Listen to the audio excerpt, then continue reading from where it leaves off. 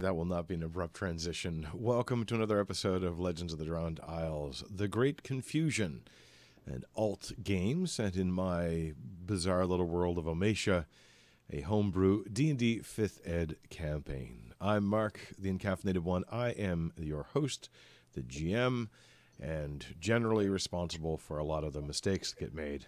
But that's okay. They're interesting mistakes, I hope. I have with me my usual bevy of players, starting on my left. My name is Pat. I am playing Silas Marsh, the Warlock Illusionist. I am Annie, and I play a human rogue. I am Murray, playing Annie the human rogue. Across the streams. And I'm Nax, and I'm playing Medric, half-orc cleric. All right. Thank you very again for joining us at our slightly modified time. I can't say that this will be the permanent time because I can't say anything permanently. I can't even say this broadcast will continue permanently just because it seems to break up mightily on Twitch.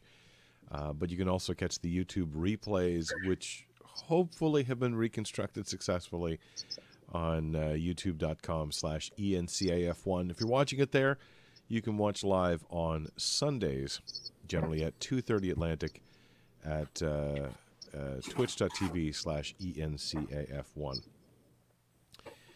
A little recap before we jump into tonight's session.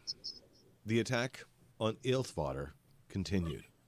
The raging storm filled the sky with clouds and lightning, hiding the stars and the sun. Heavy rain pounded on the inlet, turning the modest dirt streets into mud and making the cobblestone streets slick. As the group rebuffed Oxia and her giant turtle, they faced a decision: head toward where the four-armed gigantic sea devil had gone, or where the living water elementals charged. In the end, in part due to the fact that they'd seen Gaetano racing in one direction, they decided to go to the other, away from the Temple of Ignis. This way, they knew, was defended only by the city guard, at the best, who might not be enough in the face of the elementals. They ran to the edge of town and found a street that appeared to be the center of the fighting. Villagers and guards faced off against two gigantic turbulent water elementals, and numerous lesser sea devils crashed into buildings, apparently searching for something.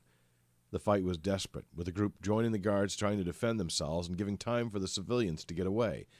Annie escorted a traumatized woman away from the battle to safety. Just as all seemed lost, Captain Verandel also joined the battle, riding in on their brown Morgan horse with a glowing sword. They stopped briefly to loan their glowing dagger to Annie. The fight continued for a few moments longer. Silas managed to convince one of the sea devils to drop the bundle it had stolen from within one of the houses. The luck of the few guards that remained, though, ran out. Just then, there was a very loud explosion, a bright flash of light on the other side of town, a rumble of thunder echoing across the streets. Then, for a moment, things were calm, although the rain persisted and the clouds were thick. But the red glow that had come from across the town dimmed, and a long, low, tremendous horn sounded, echoing along the streets. Just a couple of notes. Annie, you should find in your log on Roll20 a listing for the description of Vice, which is the dagger that Captain Verandel loaned you. It is a magic dagger. It has a couple of features that you might want to take into account. Cool. As we return back to the fighting in the streets, we continue. It is actually Annie's turn. If you want to try to jump right into the battle, let's see if I can. Cool. Ooh, that's interesting. That means Captain Verdendale knew what we were up to at that zone of truth.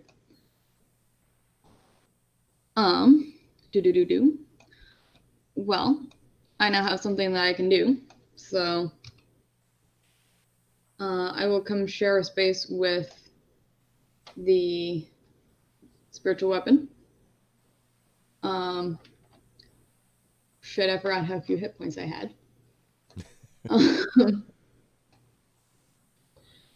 And there we go. Accidentally changed my hit points. I will make an attack with the dagger. So it's a +6. I will trust you. Maybe. That's 21 to hit. Yeah. Oh yeah, that definitely hits. And so it is a D4 force damage. That's on top of normal dagger damage, which is Oh, a D6 plus your That's strength. that's on top of that. Okay, Yes. cool. And then sneak attack because people are around it. That is 4 force damage, and then 2 damage for the dagger, and then 9 for sneak attack, +4. So 9, 10, 11, 15, 19 damage. Okay. As you wield this dagger, and its light doesn't seem to glow any brighter than before, but there's so little light out here. It provides a sort of slashing beacon. You dip in and weave around the fiery hammer which spins overhead. I am below half my hit points. So another D4. Another D4 on top. Another 1. Okay. Sorry, didn't see that part. No, that's fine. It's a new weapon for you. As you duck and weave, you wait for that moment, that opening. This thing is surrounded by your allies on all sides. On the far side, the guard trying to hem it in. It now seems to have reacted to that horn overhead, and you can see it starting to turn and twist as though moving away. But as you do, you dive inward, taking that dagger, thrusting upward, and just kind of angle it in the right way. How do you kill this thing?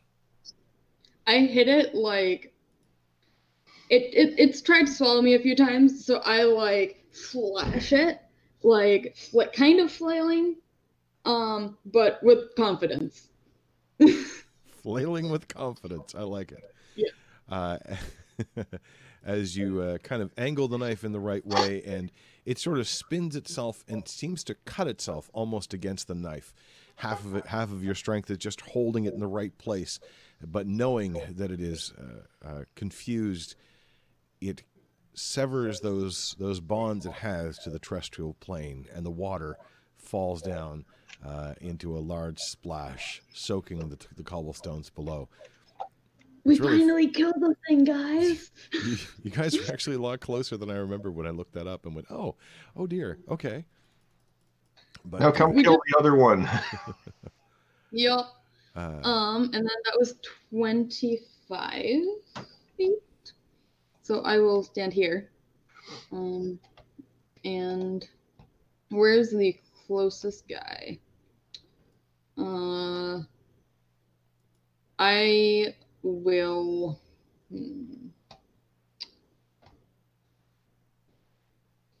I will dash as my bonus action. And go to here. you see one of the civilians kind of piled in a slump that was killed earlier by the Sea Devil. You would have noticed in the hallway as you're passing by that there is a Sea Devil that is kind of tucked into that alleyway right beside. Yep. Okay. I don't have the hit point to engage alone. Also, I do think Captain Verendale, that's a sweet weapon. I love him. It's called Vice, and I'm glad it suits you, I think. The words are lost in the heavy rainfall around you. Moving forward. I did get a beep. Oh, hey. Welcome, Link Leopard, Link Leopard into the chat room. As you charge forward into the rain, this elemental having fallen down behind you, you look over towards the ongoing battle. The other water elemental having had a chance to move through one guard and is moving in. You kind of catch just the edge of the doors of this twin doors right here to an outhouse that you recognize as the water elemental dives forward and out, pouring in through the door, and almost simultaneously out stumbles the two who you'd seen once before, this pair of twin rogues who you'd met at another temple a long time ago.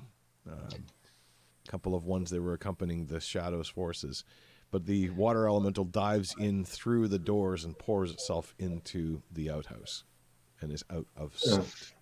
You might want to move the map just because nobody could see that. Oh, there we go. Thank you very much. The danger of having two maps. All right. Hopefully that's visible now. Silly turn order things in the way. Nothing I can do about it. All right. And that was the elemental's turn. Silas.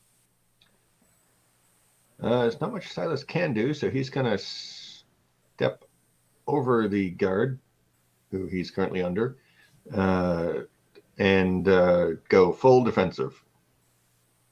Okay, standing on defense for this downed fellow. Yep. All right then. What I will do is there. The Sea Devils. Let's see. The one right in front of you is going to attempt. Where are we here? Actually, make an intuition check, or an insight check, I should say, Silas, because you're right there. 3. Okay. Yeah, you see the sea devil who is intent on clawing and destroying this person at your feet hesitate for a moment, and then launch at you, attempting anyway. Let's see. It's going to be one claw attack. At disadvantage. At disadvantage, it does not hit. And then snarls at you, hisses, and tries for a bite. At disadvantage, or advantage, either way, it failed. So yes, it attempts to slash at thee. Having no success, it is going to try to run away. You will have an attack of opportunity as it tries to leave you alone. Kill it! I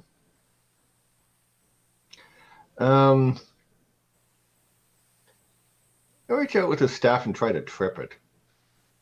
Okay. It's not a normal thing, but let's make that he's a not grab attack then. So it'd be athletics or acrobatics. Versus, I'll say it's athletics in this case. 11. Make a sweep for its leg. Oh, wow! That was a really bad pair of rolls.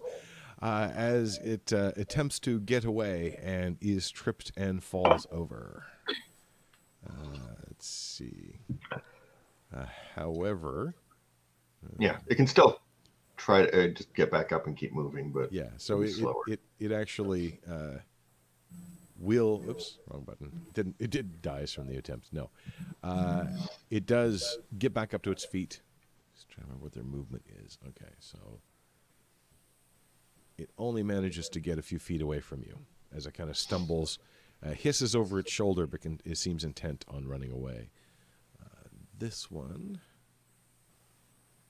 let's see, runs to that point, sees Annie on one side, sees the guard and a whole bunch of other people on the other, sees its friend running away, runs to the other side of the street, avoiding Annie, and then it proceeds to try to sprint down the street. I don't know if there are any others out here. Oh, yeah, this guy. Let's see. My map is screwing up on me here. This one.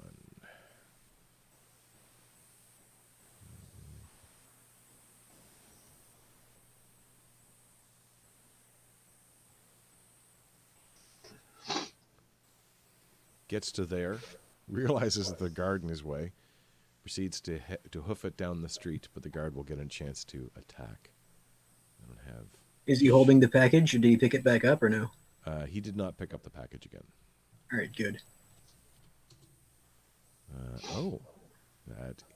That hits. Good job, guard.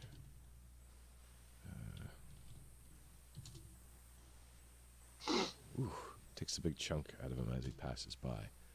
Still, the guard sort of does a half swing at the corner, catching the Sea Devil on the back of the leg, causing it to kind of tear up against his sword, I think he was carrying. Yes, his sword. It's been a little while, pardon me. That is the Sea Devil's turn, I think. I don't think I have any more hiding in this particular spot. Captain Verendel, still on board the horse, directs the horse through and around the water elemental and catches up to the creature. Oh, yeah.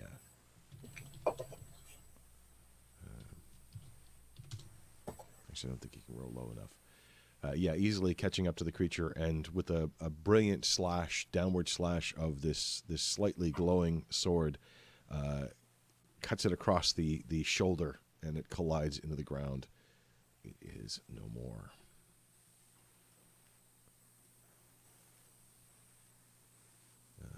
That guy's no more as well. What does Graveler do? The civilians have all kind of fled or are dead. He's going to shuffle towards the Sea Devil that's trying to run away. He's probably not going to catch him, but... He can take his action to also sprint. So he can Right, double his movement. Speed shuffle. Yeah, he's kind of slow to begin with, but...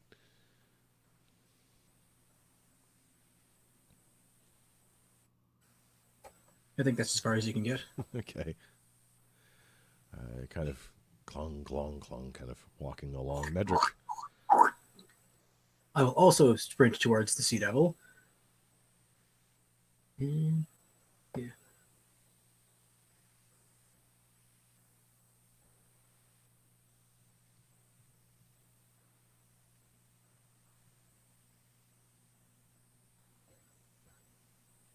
How does that thing work again?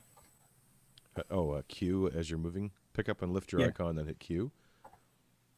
It'll leave a trace behind, and you can hit Q if you have to go around things as well.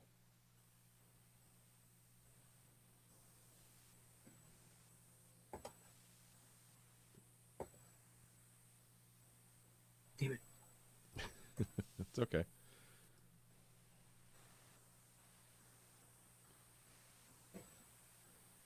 Is it working for you? Just barely. Oh, yeah, almost. Actually, I'll stop next to Silas. Okay. Because he's not looking good. But that was my movement. And the spiritual weapon will... Yeah, Silas is holding his ribs currently. Yeah. The spiritual weapon will move as far as possible. I don't think it can sprint, though. Nope.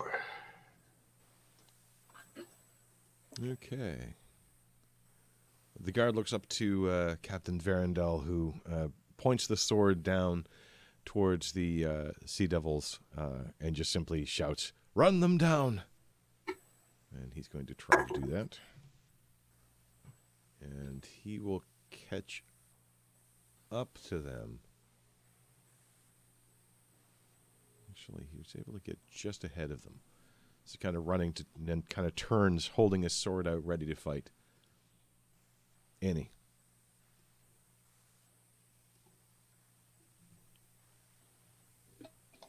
Sorry, chewing.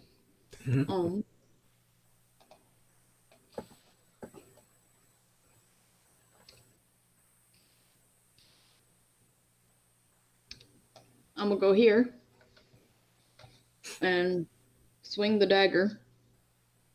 Has this one lost hit points? Yes, it has. It's a 16 to hit. That's a hit. There's a guard, so I do have a... Yep, and he's standing there basically getting in their way, attracting their attention. Perfect for a rogue to sneak up from behind.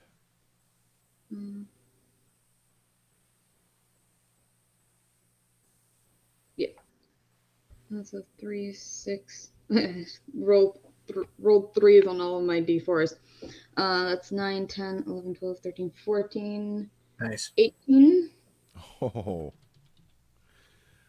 As you slice over towards it, you catch it in the back of the leg where it was already wounded somewhat by the other guard. Actually, no, sorry, it's a different one. This one is not wounded across the leg, but it was slightly wounded, and it is hanging on for dear life. Now aware of you, but just barely alive. Cool. I am hoping to have been able to like scoot them away to give advantage to the next hit. Okay. With Definitely. my bonus action. Definitely. Make everybody else aware. And that is my turn. All right. You do not see the water elemental. Silas.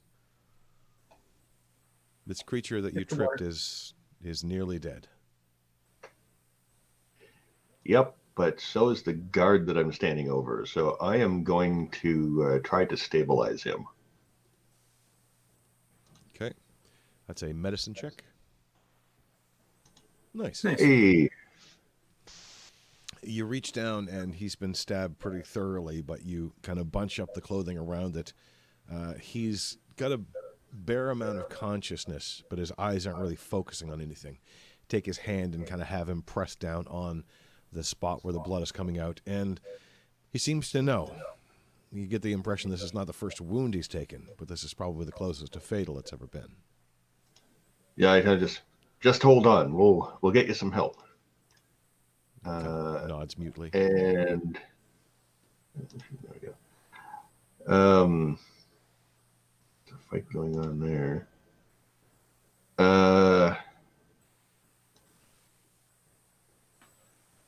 Yeah, Silas is going to move over to the person that gets skewered over there. And do they appear to be dead or still breathing? They don't appear to be moving, but you'd have to take a closer look to really figure that out, if they're alive or dead. They're certainly not around and moving happily. Let's put it that way. Okay, that's all Silas has got. Okay. The Sea Devils. This one that you just attacked, Annie, hisses, spins around, and attempts to claw at thee, because that hurt a lot. Yeah, it did. Let's see. I wouldn't survive that hit. Does a 15 hit? Meets. Meets beats. So that's 6 points, including 2 acid. 6 in total. And will attempt to bite out at you as well. Oof. I'm down. As it successfully clamps down on your shoulder and bites, you feel this injection of pain and venom just beneath the skin.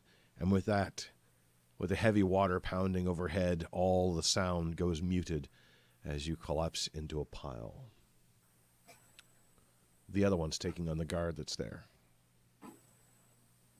Ooh,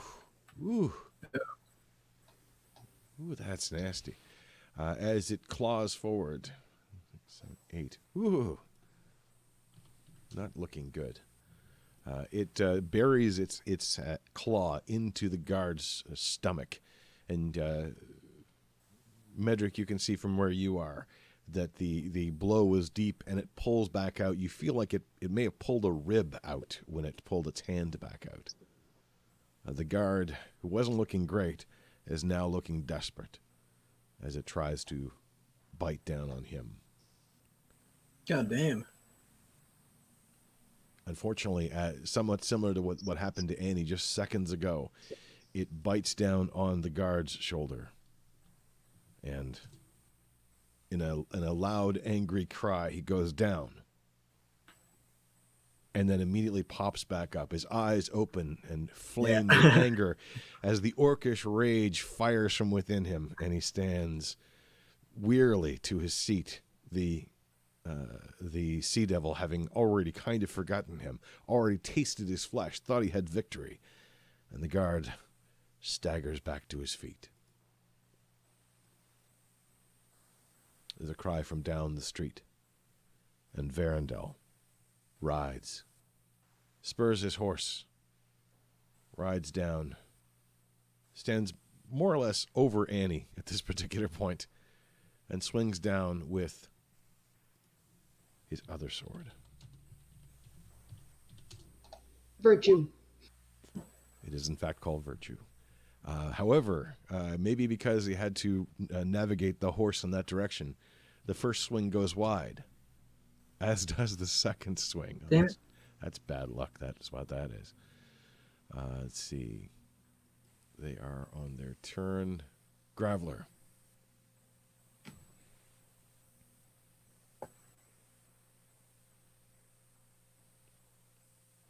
What is Graveler's intelligence? I don't know. Let's find out. I should have it here somewhere.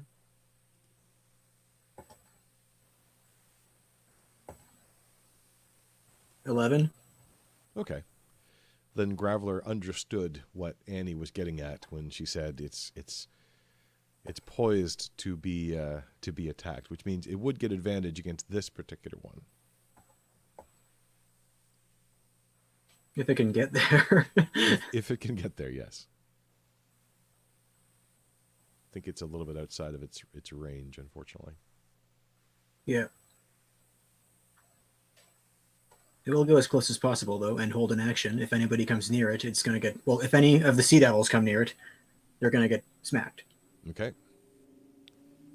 Medric, you see Annie go down in front of you. Just mere feet away from a nasty bite. The creature tries to move closer, but the big horse is in its way. What do you do?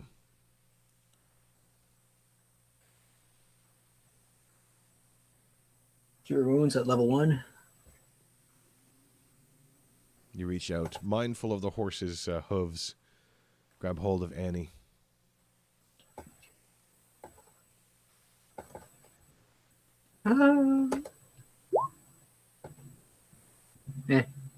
Well, better than dead, I suppose. That is always a relative suggestion. Better than dead. I cannot reach my token because of Medrix. Oh, sorry. No, because Actually, of Verendel. It's actually Verendel. Just a second. There you go. You open your eyes, you see a Horse. horse's private parts. Hello. You do feel a warm hand on your shoulder, though, coming from the flaming fingers of Medric. Let's see. All the while, I hope I don't get, like, kicked by the horse for making fire next to its rear end. You see these two labeled as Flip and Flax. So you may recall, as I mentioned, from the water temple. Yeah. They were the part of the group that was assaulting the water temple. They look at each other. Oh, yeah. Shrug, and Flip throws a dagger at the sea devil in front of Annie. I don't have his sheet, so I'm just going to guess. Wow, and it just goes flying on by. These guys are not rolling well. There's a snicker from his twin brother who does the same. And it also misses. Oh, my God. Oh, my God. Watch this. Oh. There's a mutual kind of poking fun at each other, and then the two of them just simply run away. They run down the alleyway. Actually, sorry. Flip had advantage. That would have been 8 and 9, so he still didn't hit. But Flax, oh my God, 8, 9, and 10. Beautiful. My rolls have been 10, 9, 8, 9, 10. Wow. Still misses pretty badly, and the two of them still take off running. And they're gone within an instant. The guard that's there, back on his feet unsteadily, takes a look between the one which is being assaulted currently by his captain and also had just taken down Annie, but the one that had faced off against him, he turns towards it, and let's see if he does somewhat better. Okay. Apparently, it's only certain key characters which, yeah, that's just weird. All right. He must live. And it's a nasty strike. And a second strike from him. That's not the right roll. Second strike also hits. Which guard is that? This is the orc guard, the one that just went down and came back up. Okay. And then all right, the guards all go together. Gotcha. Yeah, they all do on the same initiative. That's the only one that's currently active. This one is basically holding his guts together at this point. All right. But he manages to take a pretty big chunk out of it. He swings kind of halfway as he's standing up again, and then takes another swing kind of down on the shoulder, catching the attention of the Sea Devil as well, however. Annie, you breathe once more, but you hurt. I will, scooch over and stand up. Okay. And take a swing at the guy in front of me. It is another 16. That's a hit. So dagger, me damage, them damage. He has 1 hit point. So he gone. It is very effective. It is very, very effective. I rolled a bunch of ones. I rolled 4 ones and a 6. Well, you only get one of those ones. But you quite satisfyingly see the dagger kind of slice into him as he kind of wavers a little bit and then just sort of slinks down in place, spent finally. But not looking... Beautiful. Well, I mean, it's hard to say if he looks unhappy about it, but you haven't known them long enough to know. I'm going to, holding where I was hit earlier, be like, try to hit them in the side. It works really good, and try to give advantage to, I'm pointing at it, but you guys can't see what I'm pointing at, the other guy. I forgot to move the spiritual weapon in my previous turn. Can I do that now? Sure. It's not going to get close enough to attack, I think, anyway, this time. Yeah. But next round it might. Yep. I think you can get to there. It only moves 20, I think. Oh. Yeah, it's pretty short. All right, you don't see that one. Otherwise, it would be so OP. Silas, your heart maybe skipped a beat as you saw Annie fall, but Medric was right there to right her again. Oh, good. Yeah. Well, I am going to check and attempt to stabilize the civilian on the ground. Okay, medicine check. Wow. 21, natural 20. Nice. As you look down on him, you're thinking, oh no, I think he's gone. His skin is a little bit gray, but you put your hand to the side of his face. There's a little bit of heat there, not much. And then when you put your fingers in towards the wound, you notice he's still bleeding. His heart is still pumping. He still has a moment of life in him, and you catch him at that moment, saving his life. Yeah. Yeah,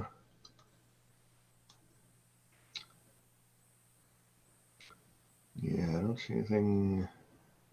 Actually, closest to see, he's Silas. 15.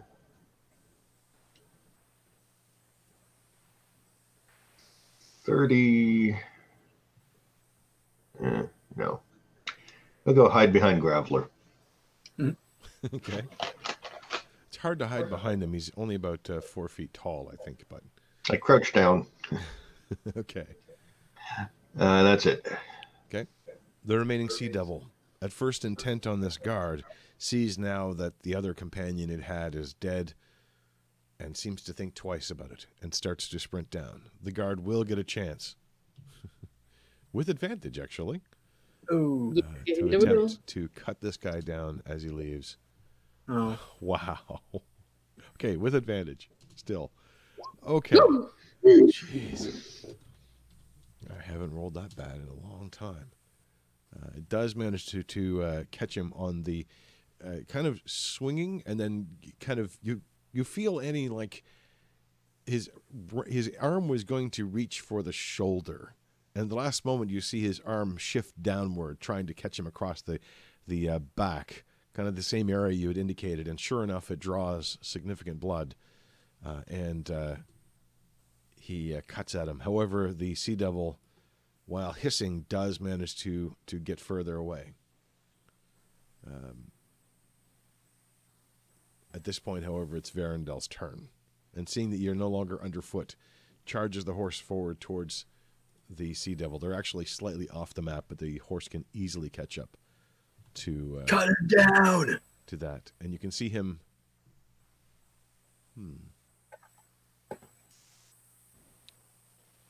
Yeah, actually, he's spurring on the horse to ride it straight over him. Let's see if that strikes. Unfortunately, it goes by him. We'll swing around for one more attack with the sword. What the? I have never rolled that many 2s and 3s before. A couple of 4s and a 5. Wow. Okay. Yeah, Varendel. I'm going to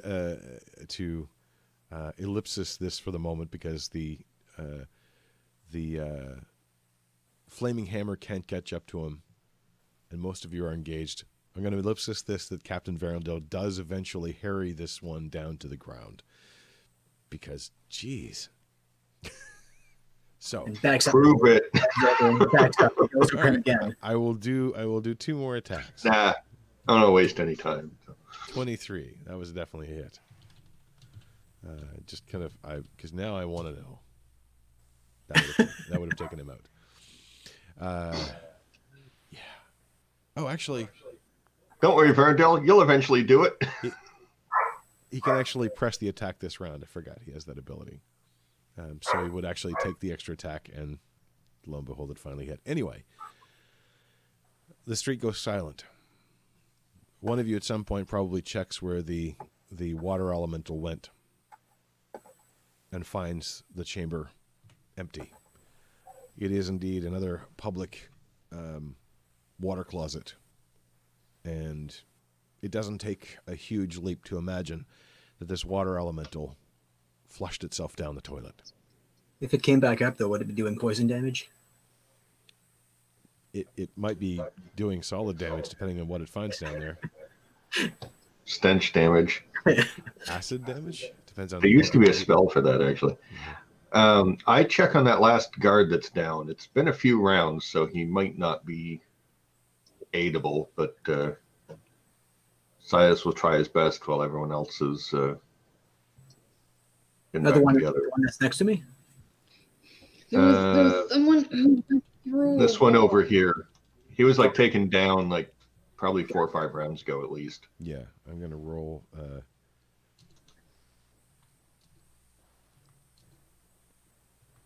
There's 2. Not 2 good ones. That's 3. Yeah. When you reach down to try to stabilize his wounds, you find that he's no longer bleeding, but he is not dead. Shallow breath, but not dead. That's good because I rolled a crap medicine check. Yeah, you couldn't do anything about it, but thankfully you didn't have to. I'll stabilize him. Captain Varendel, after running down that last Sea Devil, seems you can see down the street, curves, and races down another street towards another central part of the city. You're not sure where he's gone to. Yeah, he had self-stabilized anyways. Oh, okay. That's why it was good, because I wouldn't have succeeded. So I would like to go to the lady that I was helping. I'll go find the package that the Sea Devil dropped too. okay, easily done. The lady's still sort of crouching in that alleyway, looking fearful. I believe you gave her one of your daggers, which she's kind of holding, pointing out away from her.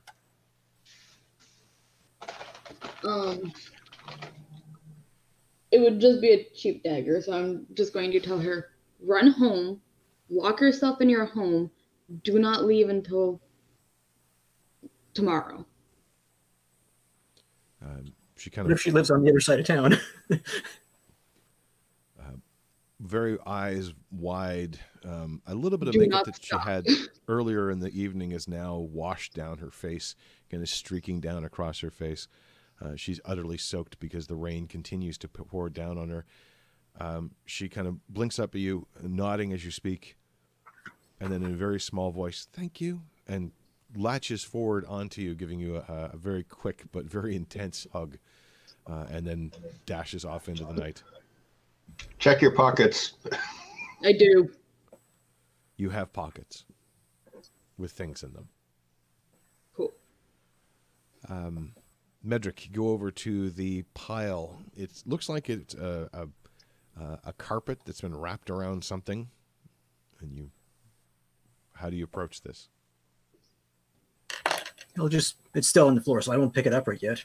Although I'm assuming it's not super dangerous because the Sea Devil had it in its hands. I'll just take off one corner of the carpet. Okay. Do I see anything? Do you have night vision? I got dark vision, yeah. Okay, yeah. I think he's the only one of us that does. It's very, very dim out here. It's actually No, I do too. Almost by your own light, though, by your own sort of semi-glow. It flashes reflective on the surface. You pull back the carpet. It looks like... Yeah, back a second corner. Yeah. What? Okay. It looks like a bundle about a foot and a half long, kind of bulges in the middle. You realize quickly that flash is really this black surface, which is smooth and shiny and probably glazed stone. And you pull back the carpet to see a very fine ebony black vase. There are gems, small ones, about the size of your pinky fingernail, that have been embedded in a ring around the center of the vase. Okay. Does that have any significance, like religious-wise, or was it just a fancy vase that jerk was trying to steal from somebody? I mean, make a religion roll. Right. Finding my character sheet. Almost. I need a mouse. I do not have space for a mouse. Okay. You look at it and you kind of think, like, what would this mean to me? And it's a nice looking vase. It doesn't have any particular religious significance to you. And thinking about it, I mean, it's just a vase. Doesn't seem to be all that fancy. I mean, it's probably an expensive one. This is probably 100 gold, 120 gold worth. It's kind of weird, though. Why would it grab that? And why would it wrap it up so tenderly?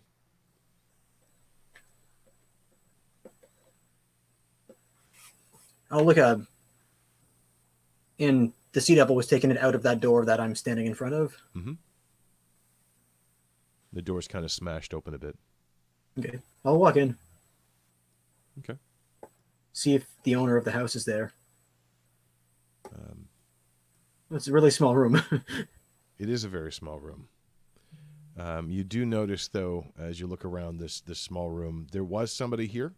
I don't have the thing on the map there, but there is a body there, someone who was surprised by the creature and killed, actually in their bed. Looks like a young, well, not young, 30s. Everybody's young to me now.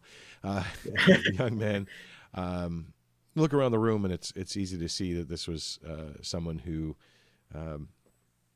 probably was a painter. There's a stock of paint supplies in one corner, a few things for mixing different colors of paint. But you notice a tremendous amount of soot over by the large fireplace.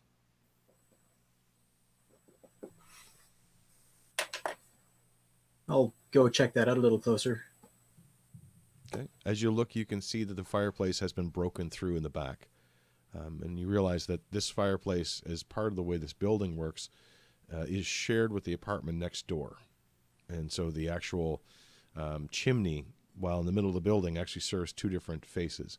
And the relatively cheap masonry has been push through. There was no fire burning at this particular case. Okay. You can easily pass through Can into I- the apartment beside if you want. Yeah, sure, I'll do that. Okay. Coming in here, you see a room which has largely been ransacked. It looks like there are a few books that were torn off of the shelves. There's an entirety of a kitchen there where all the pots and pans have been pulled off of out of the drawers and out of the shelves. The room was ransacked. You will find another person, this time an older woman who has also been killed, probably by the sea devil, judging from the large bite and the nasty-looking gashes across her body. Looks like a cook of some kind. There's a lot more food and a lot more things in here, but nothing of any particular wealth or value. Set of stairs over down in the southwest. I'll go up the stairs. I'll check out this room too. I'm assuming There's a door that hangs loosely between the two of them, but yeah. It looks like it's a storefront. There are numerous shelves there with prepared oils and spices and supplies. Looks like it was probably someone who sold food or sold cooked goods. You see some knocked over, half chewed, baked bread and different things on the ground. It took a sample out of a bunch of things, but didn't seem to really care about most of it. if there's no more bodies downstairs, I'll check the upstairs. Okay, you head upstairs and find there are 3 rooms upstairs. I don't have this on the map here because I can't really change layers very easily, and I don't have it written anyway. But you find 4 bedrooms upstairs. Looks like this place was also being used as sort of a bed and breakfast. You do find 2 people killed in their room. One, the door is still locked. And when you knock on the door, a timid voice from inside, a girl's voice, yells out, "Go away!" And the 4th room, rather, is probably her room, and the other one is empty. They've all been ransacked, the ones that were open. You can see there are claw marks on the door, but the door seemed to have held in this case. I'll call out to the voice that's inside the locked door, or behind the locked door, rather. The sea devils are gone. You're safe now. The monsters are gone? Yes. Thank you. And there's a sound of some wood moving from within, and you probably gather that the furniture has been pulled away from the door as well. It cracks open just a little bit, and you see Are you okay? a young woman there, looking terrified, but otherwise not wounded. It was so scary. I could hear it scratching everywhere. Did they say what they were looking for, by any chance?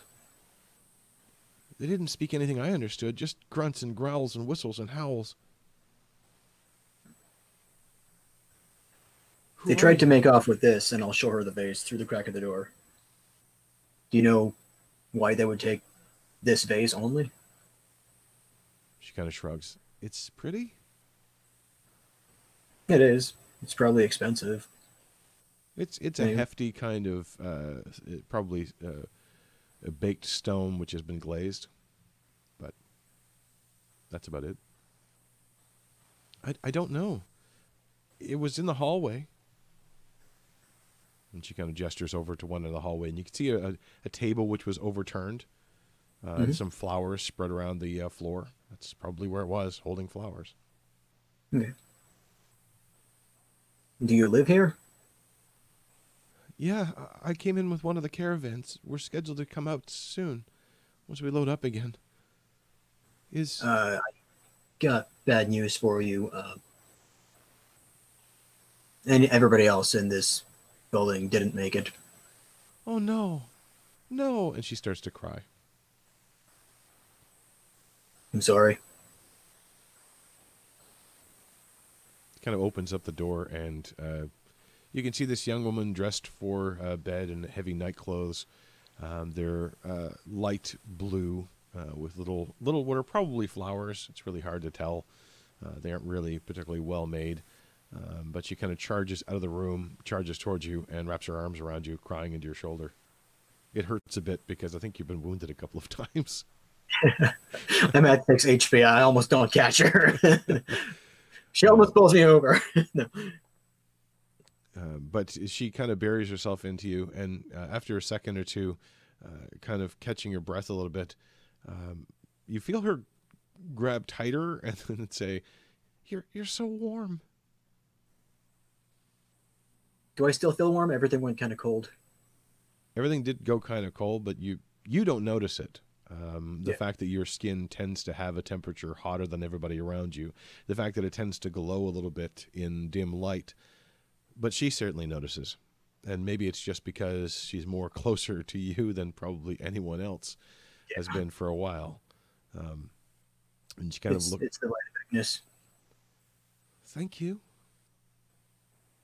And she doesn't look like she's going to get let go anytime soon. What do you do? I'll just like wait a few seconds, like wrap my arm around her gently, like there, it's okay type of thing. Even though like her family probably just died, so it's not okay. But I mean, you're alive. It's okay. Make a persuasion check. Let's call it that. See what your calming abilities are like. Oof. Make it with advantage because she's kind of leaning into it literally, which is good because you were like, there. Your family's probably dead. No, I shouldn't say that part. I mean, they're just sleeping. Yeah. And you kind of keenly at least move her away from looking into the other room where there's a couple of dead people right there. After a moment or two, she calms down, and at least a little bit. You said you were with a caravan? Yeah. We came in just a few days ago. We were waiting for a ship to deliver more goods so we could travel back to Pittajune. Do you remember what the name of the ship was? The Errant? I'm wondering, like, or if the ship was the one that Gaetano mentioned. I forget the name of it. The Gaetano Errant ship Widow. was the Errant Widow. Yeah. Was it the Errant Widow by any chance? I think so. I wasn't really in charge of that part. Well, if that's the case, we know somebody who was close to the captain of that ship. So you may still pick up supplies if your wagons aren't smashed. I should talk to the caravan masters and everyone. She looks like she's about to get back into crying. She kind of looks over and does notice the body in the other room next to hers, and kind of flinches a little bit. I'm just gonna go in my room for a while. I'll check on it when the sun comes up. And she backs away from you and kind of backs into her room. I'll tell her, like, stay safe, lock the door, and I'll check up on you tomorrow morning or in the near future. You get the impression there's no real lock on these doors, but you do hear the sound of heavy wood piling up against the door once more. And before she retreats into her room, I'll let her know that, well, A, I'll check up on her, and B, that no matter what happens, if this place isn't safe and she has to stay somewhere else, then perhaps the Temple of Ignis can accommodate her. Thank you, Mr. Ignis. Medric, follower of Ignis. Thank you, Medric. Glad to help. And I'll make Thank my you, way. Medric Ignis. I'll make a note of the address of the place, so like if I grab the vase and turns out that it does have some significance, we can always, like, I don't know, bring it back to the guy's family who got killed. Okay. You put a pin in your GPS and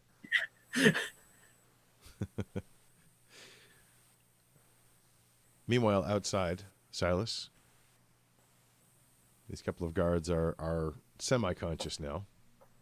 You haven't seen the Captain Varendell again.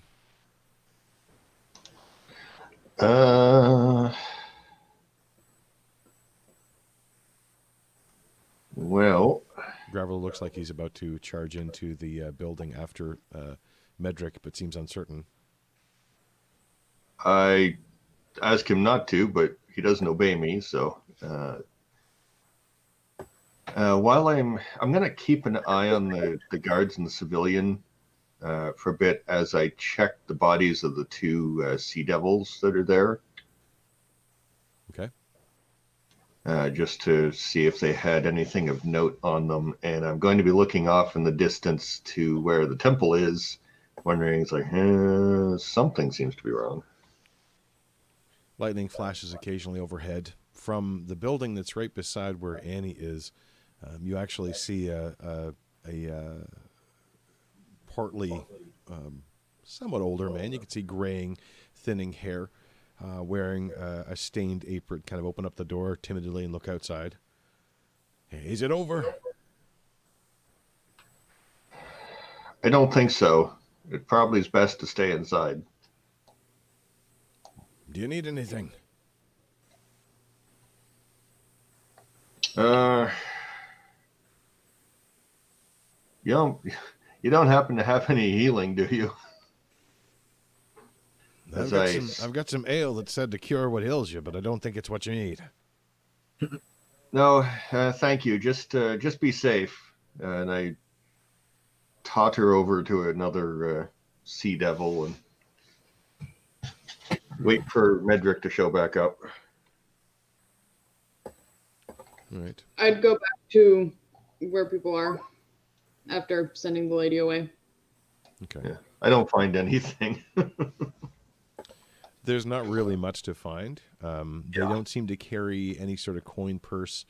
They have their own natural weapons. They're not even really wearing armor so much as just, tightly wrapped, essentially seaweed that's been turned into clothing at this point. You do notice that as you kind of look a little bit closer, there's a sticky, stinging sensation on the edges of your fingers. And you realize that their bodies are kind of coated with this black ichor, not entirely unlike what you'd seen the large thing which held on to the globe before. It's almost like it's composed of a deader version of that. And you're also kind of thinking this is probably the source of why the wounds for many other people are much worse. Actually, sorry, you're not resistant to acid, though, are you? No. Yeah, so you take 1 point of damage, essentially, cumulatively, from poking and fall over dead. I'm down to 2 now. Wow. Well, that'll teach you not to use gloves.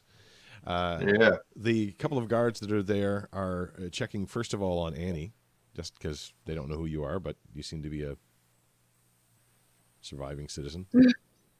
I'm sore. It's not been this sore in a very long time, but I should be okay. There was someone who went through a wall over there, though, and that concerns me a little bit. And what are you pointing at?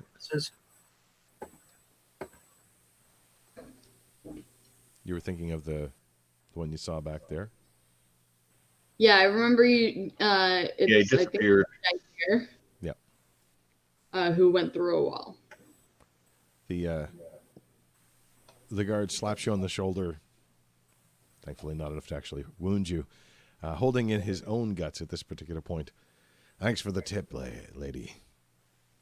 You knew right where they should get hit. Don't worry, we'll take care of this. And he kind of hobbles over first to the other guards and speaks quietly. And you see him kind of grimly walking over to the civilian, and then looking in the alleyway. He's barely holding his own guts in, but he still has his weapon drawn, and it looks like he's heading in that direction. I'm assuming that Silas is there. Medric has gone inside. Where's Medric come back outside again? Yeah, I would have come back outside afterwards. Okay. With the vase in my hand. Yeah, once the civilian and the guards start to wake up, then Silas is going to feel more like moving off and checking stuff. So, well, the barkeep you saw poke his head out before comes back out in a couple of minutes with a couple of younger boys, and they proceed to haul the downed guards and the civilian into the bar to give them some shelter from the heavy rain. Good. The guard you see pokes down that end of that alleyway. A few minutes later comes back, though, saying basically, no sign of him. Ugly bastard got away. Any sign of a door or anything? There's plenty of doors in there. Most of them smashed through. I don't think I can catch up to him.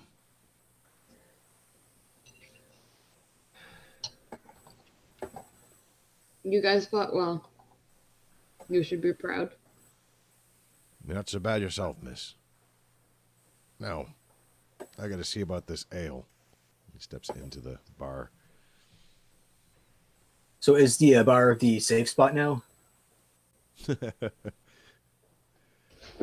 as soon as No, you I'm go just inside, wondering if I should like there's a tell the tent. girl like head to the bar. It does seem to be safe, yes. Okay.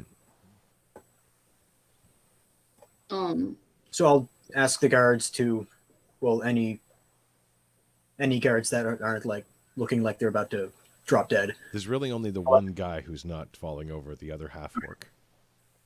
Like I'll instruct him to get the girl that's on top of the bed and breakfast to the bar to safety. Can do. And he kind of claps you on the shoulder. Still As kind much of as mostly holding his own. Gaetano. Sorry, what was that? As much as I feel like shit, I am really worried about Gaetano. He was on his own. And what was that horn? We need to. Silas starts slowly hobbling off in the other direction. We need to check out the other side. You feel strong hands grab onto your shoulders as a Graveler kind of steadies you, seeing that you're kind of stumbling a little bit. Then kind of reaches over and grabs onto Annie's shoulder, trying to hold her up. And then the third hand is reaching towards Medric. Thank you. And I Sure. like pat his head, or what seems like his head. You try to avoid the top of his head where his mouth actually is, but more like the back part, but trying to also avoid the eyes, which are on the sides of his head. How are we feeling? Horrible. Not good. I don't think I've ever felt this shitty. I have. And You I- get used to it. I've sat through some quite shitty things. So who looks the worst out of all of us? Pretty Me. sure. Okay. I am at 5. I am I at think so. 2. 6. So Silas will get a healing word. Geez, Medric, you're better than the two of the others combined. Uh-huh.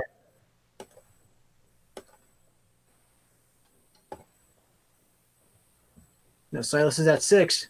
Woo! And I'm out of spell.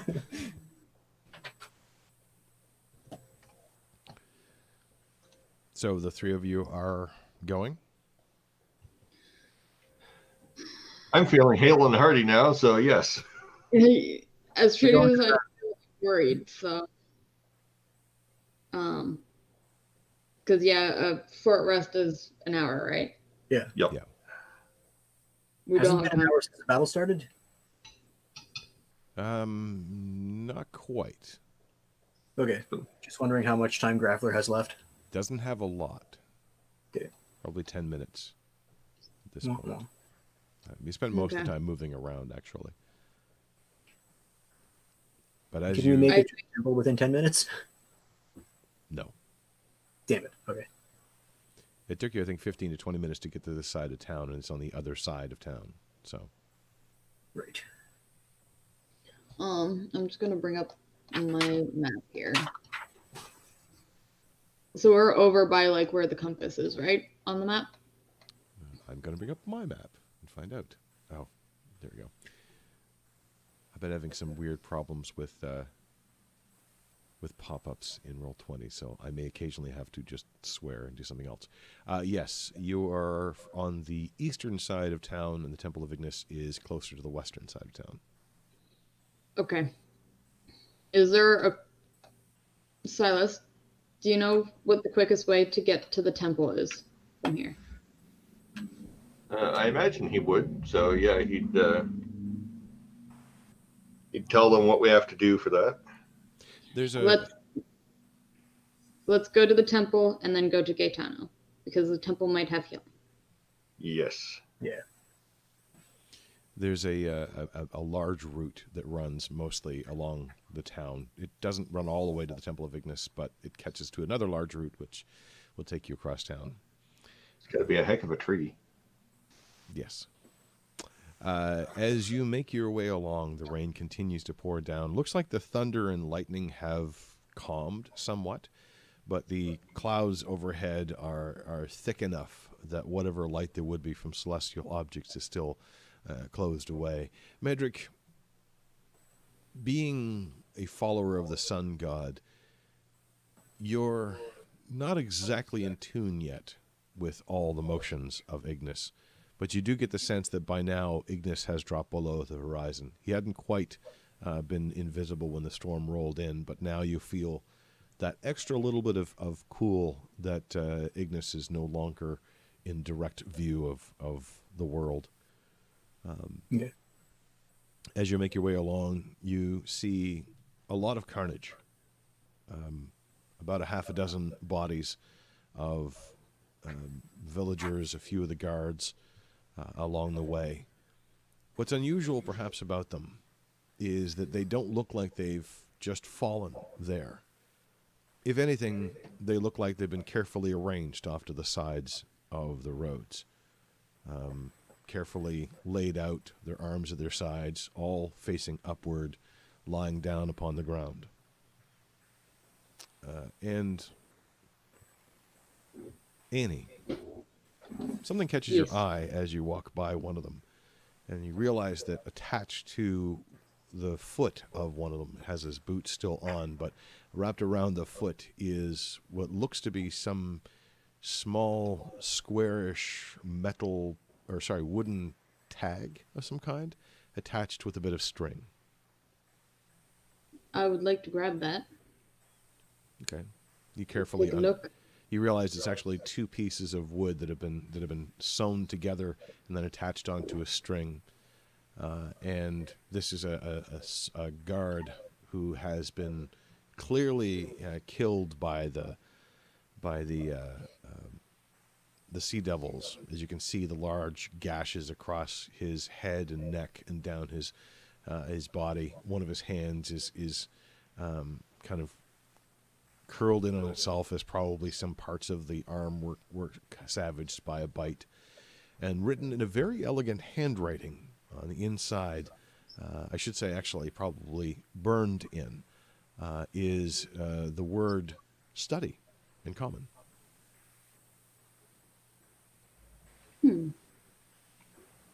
Does this ring any bells for me, or? I mean, the word study means something to you, but the context doesn't make any sense. Cool. Do we see Annie looking at the body? Unless she's trying to hide it, I think that's pretty obvious. What have you found? I don't know. This seems out of place. I would like to search the rest of the guard, if that's possible. Sure. The guard's weapon looks like a simple sword sitting beside him. Again, kind of arranged carefully. Not really carrying much on him. You find a small pouch. There's about 3 gold and 10 silver inside. Probably his life savings. Who knows? Wearing simple clothing. Looks like it was... I rolled a 19. Changes anything. Not exactly. There's not really anything being hidden on the body. It was, as you look at it though, it was clearly laid out this way. There's no way he could have died and perfectly laid down, his sword at his side. It even looks as though his clothing has been straightened somewhat, even with the large gashes from the claws in it. The hands have been folded across the body. It looks as though the arm, which was bit, you can see a little bit of burn around that, probably from the... Sorry? Very much posed. Posed or composed, maybe. Rather than leaving him in whatever sprawling position he died in, it's been carefully arranged. Clearly gone over, because the clothing is rearranged, but the pouch of gold is still there, not been rifled. You also notice that the eyes are closed, the chin has been closed. Looks kind of at peace. I'll look to see. I'll look at other bodies nearby if I can see anything weird, really weird, like that stand out. Yep, there's another young woman across the street, arranged similarly. No weapon by her side. It's a young woman who's probably in her 20s. You are caught a little bit off guard because you realize that her throat was torn out, probably by a bite from those nasty creatures. You find a similar wooden card attached to one of her feet. She's barefoot, and it looks like her feet are well used to being barefoot, built up calluses, that sort of thing. And inside this one, you see burned first in a very elegant handwriting, the word salvage, and below it, in a little bit more hurried and rushed and a little bit streaky ink, the words hands.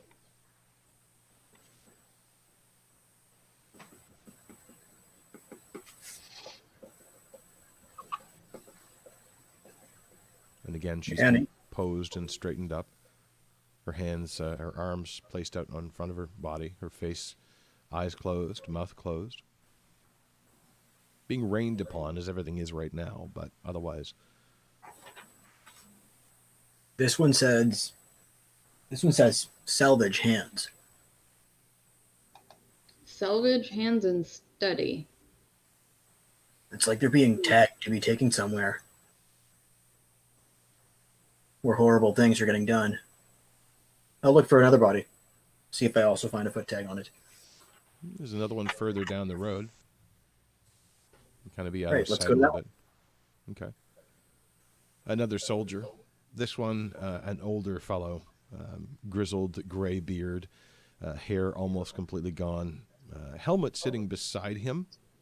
Probably the helmet was knocked off. As you can see, the side of his head looks like it's been caved in, and numerous puncture marks are all over his chest and body. There's a sword there that looks like it was even bent. You're looking at the sword, and it is extraordinarily cheap.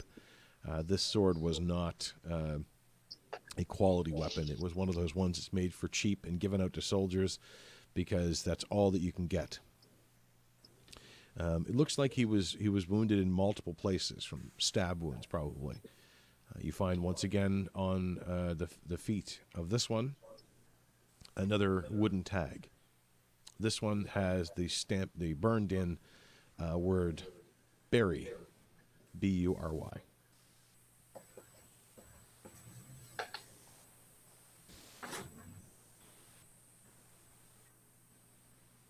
I'll yell over to Annie. This one says bury.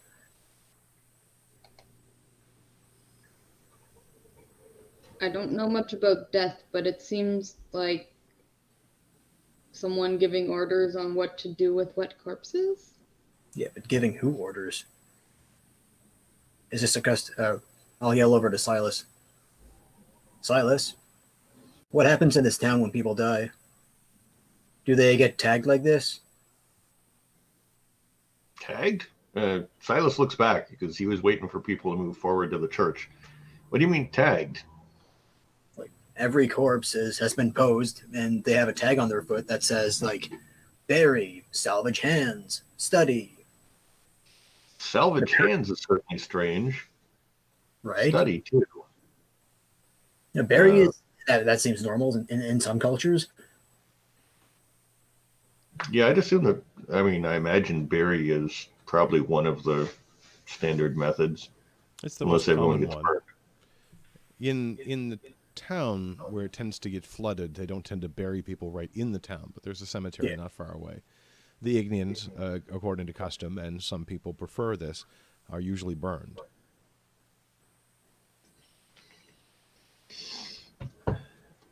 Huh. But this tagging is not something you're familiar with, Silas. So are there tags or is it written on their skin? There are Little wooden tags. Wooden tags? Interesting. I would go with the study one. Yeah, we should take one of them with us. Maybe we can find out where they're from. I haven't. I'm assuming that Silas hasn't heard of anything like this being done No. normally. Or after we go to the temple,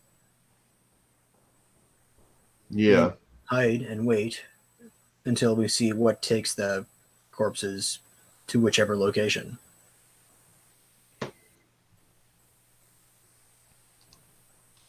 Yeah, we should probably get to the church first, though.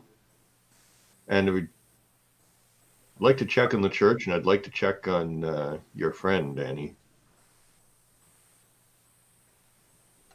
Yeah, I'm worried because he's been alone. Do I still see the glow of the Temple of Ignis from where I am, or are the buildings in the way? You turn where you would be able to see down the street normally. It's not exactly at the end of the street. It's down the street and a couple of blocks over, to where the normal comforting glow of the Everflame, while not directly seen from here, would be seen glowing above the town. And it's dark. Damn it. All right. Yeah, let's go to the temple. It's not glowing like it normally is. And I'll walk a little faster. Okay. As you're moving along, you see some side streets that there are some guards gathering. Looks like they're recouping. You see the bodies of a few of the sea devils now lying on the ground. Similarly posed, really. But they're down further one of the alleys. You'd have to divert from the urgency of the temple if you wanted to check those out. If I see any tags on any corpses, I do grab them. Okay. As you're rounding the corner along this street, there's another body where this large street intersects another one. Looks like a young male guard who is... Sorry? Was it? Are you talking about me or Annie? Well, Annie's the one keeping an eye out for these corpses. Okay. But all three of you are there, and you'll all pass by it. Annie specifically is looking for corpses, especially with tags. But as you come around the corner and see that body, you notice it right away. It's, again, that same sort of layout. This time the street's a little bit muddier, and it looks as though there are footprints around the mud and the body as well. This one, the young guard, did not have a helmet, apparently, or at least there's no helmet there, it seems to be. A couple of small daggers laid out by either side of the body, another tag, and as you walk over closer to take a closer look and see what the tag is, you look up and notice that the right arm of this soldier is missing at the just below the elbow, really. So it's really the right forearm is missing. It looks like it was torn off, bitten off maybe, as there's a bloody stump that's there. Otherwise, but there doesn't be anything around?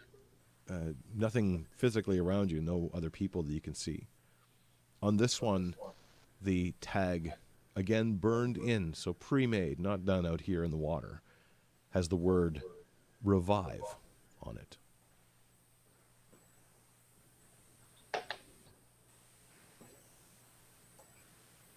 You're a couple of blocks away still from the temple, but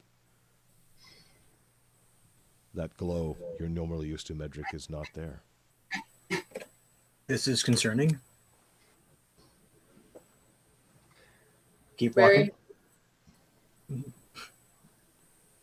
You hustle along through the rain, the never-ceasing rain. Distant rumbles of thunder can be heard, but no other flashes of lightning. As you round another turn,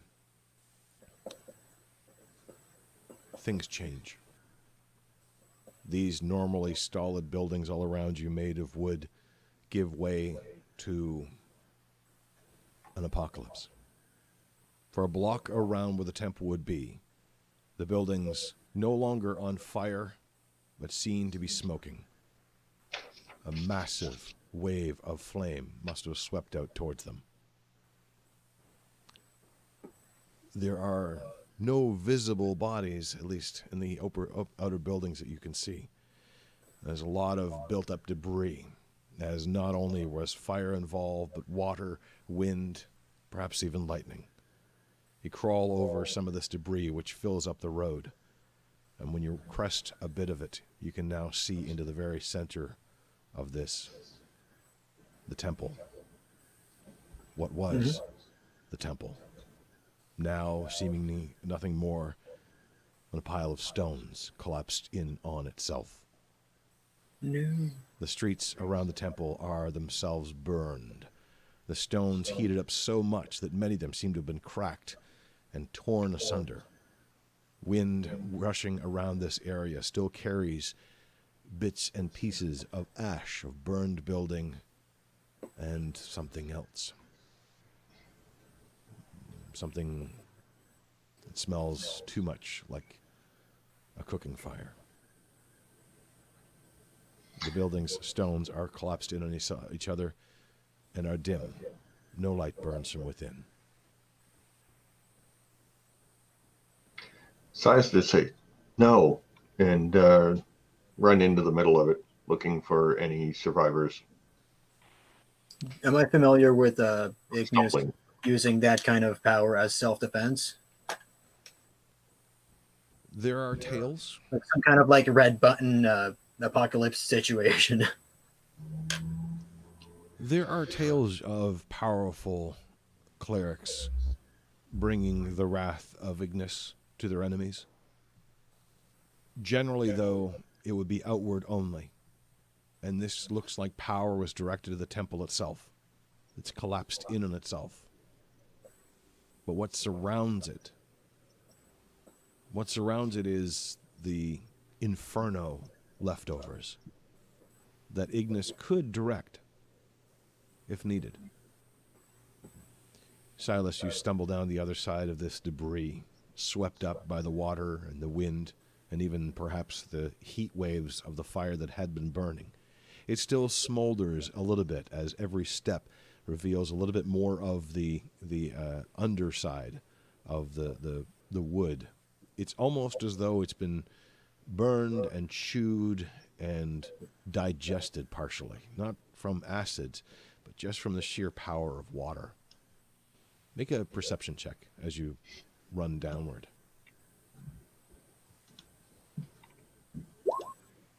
Nope. Okay. The winds quickly swallow up any sounds, and there are too many shadows to see anything in particular. The building itself was made of pure stone that's collapsed inward on itself. I don't think I'll bother with the map at this point, but it looks like a pile now. There are openings where one could sneak their way in. Yeah, I'm going to try that. Okay. Maybe I can find the Flamekeeper Tidewell. Medric, The odds are slim, but I mean, I might as well try. make a perception check as you charge forward as well.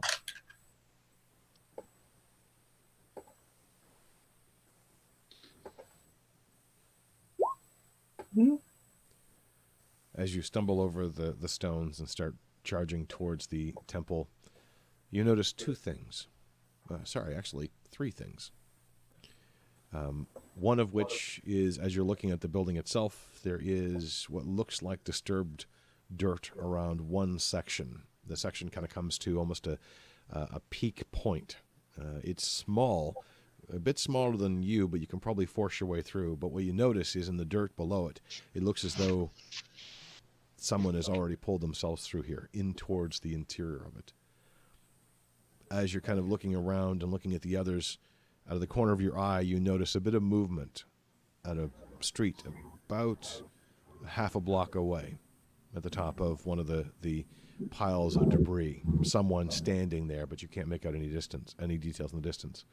On the far side of this building, though, there does appear to be a large-ish figure, shadowed in the dim light that's here. Caught only partially because of the movement against the shiny backdrop of the wet wood and wet buildings. There appears to be a wagon there and a large, roundish figure. Large as in wide and broad, but only standing maybe 4 feet tall. Kind of there, silently standing on the opposite side.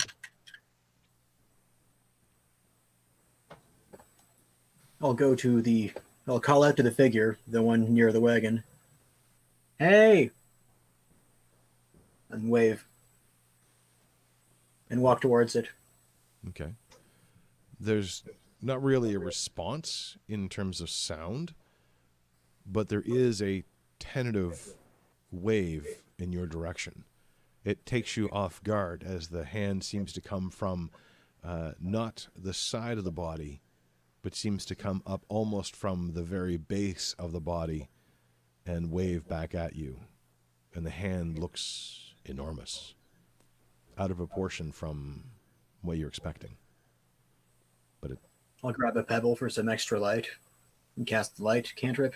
okay. And I'll keep going forward, but slower.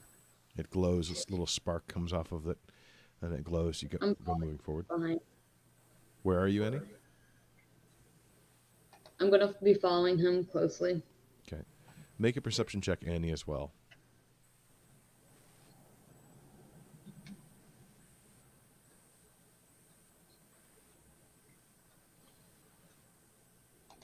Does she have advantage because I pointed it out? I'll give you advantage because of the light as well. 12. 12? Yeah. Okay. You can easily see the figure that Medric waved at, that's waving back at him. It feels all wrong. The shadow that you can see, you can't make out any details at all, but it feels almost round rather than tall and thin like any being you know. And realizing it's standing beside a wagon, and it's half the width of the wagon. It's long. Off to that side where Medric could kind of glance for a second, you do see a figure half hidden behind the edge of one of the partially broken buildings. But you can't make out any detail either. What is Silas doing? I'll whisper to Annie because she's right. She's close to me. There's something over there, and I'll point it out. Something's wrong.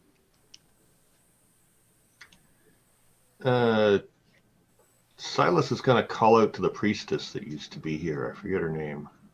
Flamekeeper Nora Tidewell. Tidewell, yeah. He'll call it the Flamekeeper Tidewell. Anyone? Is there anyone here? The sound of your voice is swallowed up by the winds that are blowing around you and echoes weirdly. Annie, you notice that figure that was hiding partially behind the building darts down the alleyway, hidden from view. No answer comes to your voice, Silas. He'll keep looking around unless something happens. Okay. You curve off around the side of the building. You do notice a body composed, straightened up. It's a little weird to see. This is one of the ones that's more like a large crab-like being, the ones you'd seen down by the dock. This one seems to have its shell somewhat cracked and burned and blackened. And across what is the equivalent of one of its feet is a small wooden tag. It says, "Study." Interesting. Medric, you move forward. You're muted. Yeah, my computer's making that noise. I guess it's the wind swirling around the temple. Yeah. All right, I'll call out to the figure. Who are you? What happened here? Still walking towards it, but slowly. Okay. The hand moves down from where it had been waving before. It's a little hard to see anything still, but you get the impression that it shrugged, but stands there otherwise patiently. As you get closer and the light starts to play across it, you're greeted with something that is entirely unfamiliar and yet has that weird familiarity to it. The idea of something which seems similar to what you know and yet seems to violate all of what you know. It looks almost like a dwarf, but a dwarf that stands almost 4.5 feet tall. So tall for a dwarf, but probably 4.5 feet wide as well. a mound of a being, a mound of a man, as you realize when the light plays across its scarred face, his scarred face. You can see that there is no hat from head to toe. You're seeing a large grayish cloak covering over this body that kind of carries over. You see a balding head. As it turns slightly to look left and right, you notice that it has hair tied in the back of its face. A beard out front, which looks like it's been tied together, almost knitted together, you might say. It grimaces a little bit at the bright light as you come closer, and you notice that its its right eye is larger than its left eye, significantly so, and also pale. Across the face, there seems to be a large former gash, a scar that distorts its features. The shoulders are broader than you would have expected a dwarf's to be, though. More shoulder wide, almost like, you can't really imagine, but something like almost a warhorse type size, but broadly set, about 3.5 feet or 4 feet wide. Large arms are attached, and you can see now that these massive hands rest upon the ground. Hands that would be the sized better for a giant, almost. And the creature stands before you, in front of a cart.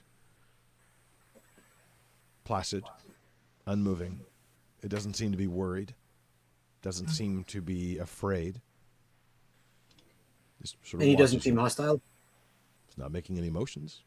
Not making any threats or attacks. Can you speak? And the larger eye kind of blinks a little bit in the light. The smaller one opens a little bit wider. And it opens its mouth. Shakes its head. No. I'll nod, as in, I understand. Okay.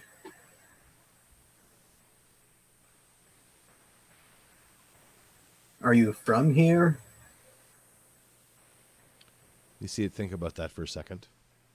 Kind of nod its head back and forth and then shrug.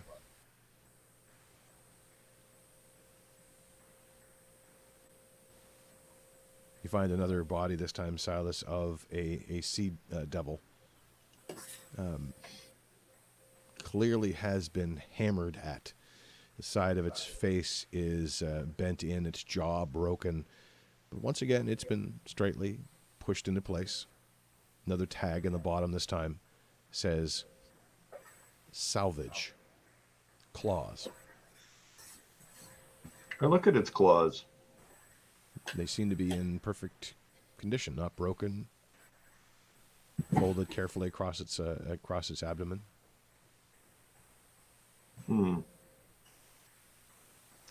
Okay, well, I keep. He'll look at those for a bit, but mostly he's just checking into areas he can get into, just to see if there might be someone inside there, yelling out for them. Okay. That sort of thing. Make a survival check.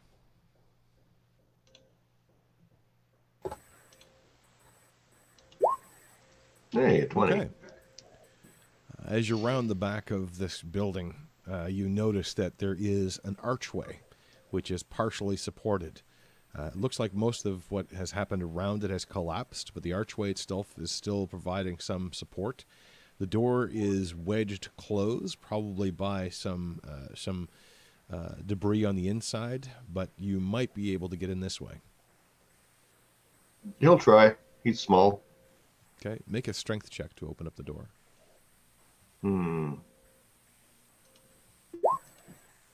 Natural 1. Yeah. Ow! It's firmly pinned by some sort of stone, maybe on the other side. You feel it move a little bit, but that also might be wishful thinking at this point. Okay, I'm going to look for, like, something I can try to pry the door open with.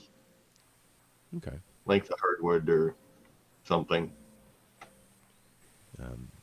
We'll have you make an investigation check for that. What is Annie up to? 21. I'm going to continue looking around for more tags. This is weird. Okay.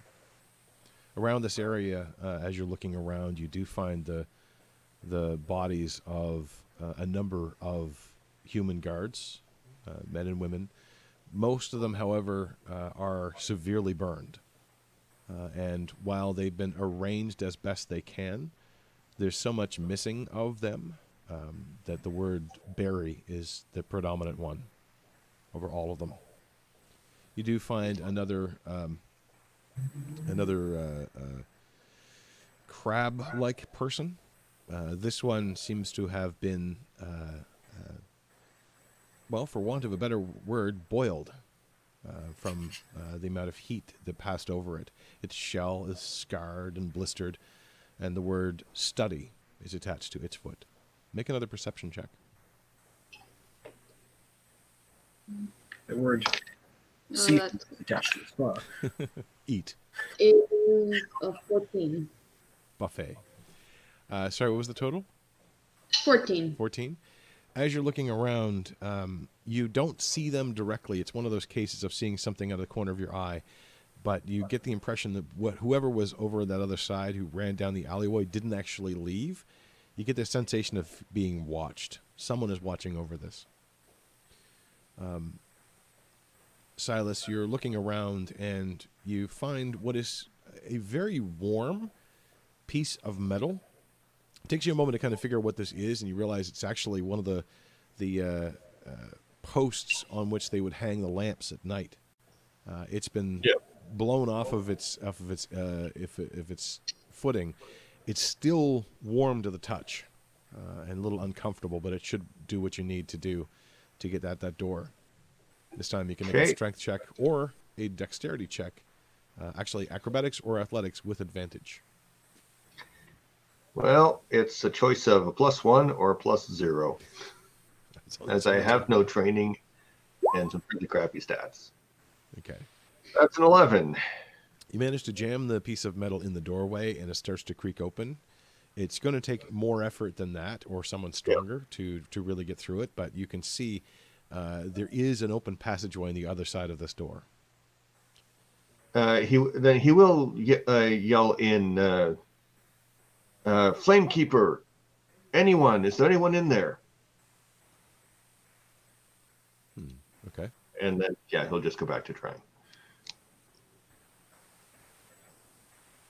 You hear a voice from inside.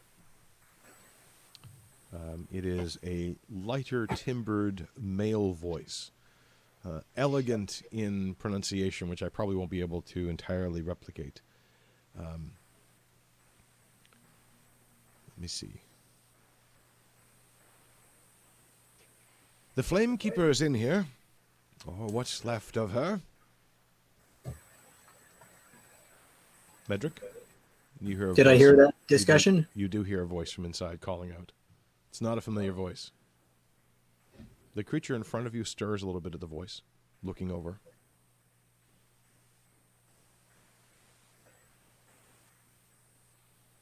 Can you stay here? Looks at you, shrugs.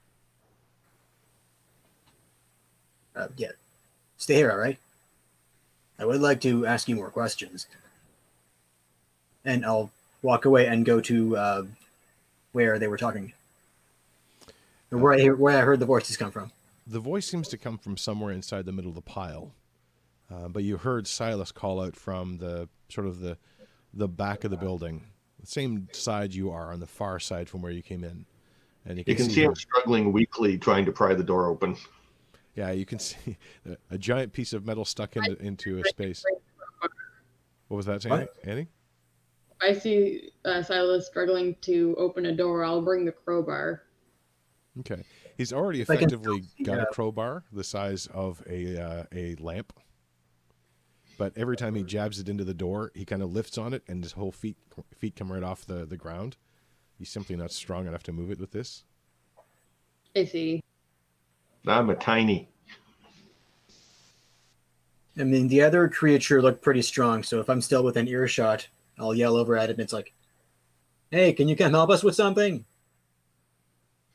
I want to wait to see if he shows up, but if he does, he does. If he doesn't, whatever. Looks over at you, and instead of his head tilting, it's like his whole shoulders kind of tilt to acknowledge, and then kind of shrugs. From inside the building, Silas, you hear, "Yes, there's no way out of here. I found a way in, but it's only slightly bigger than I am. I can't get her out. Do you have a way in?"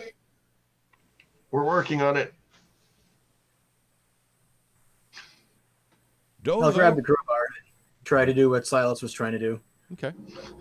Silas hangs on the crowbar as Medric just picks it up, jams it in there. Ah! Maybe. Let's have a athletics or acrobatics check from... I'm resisting him.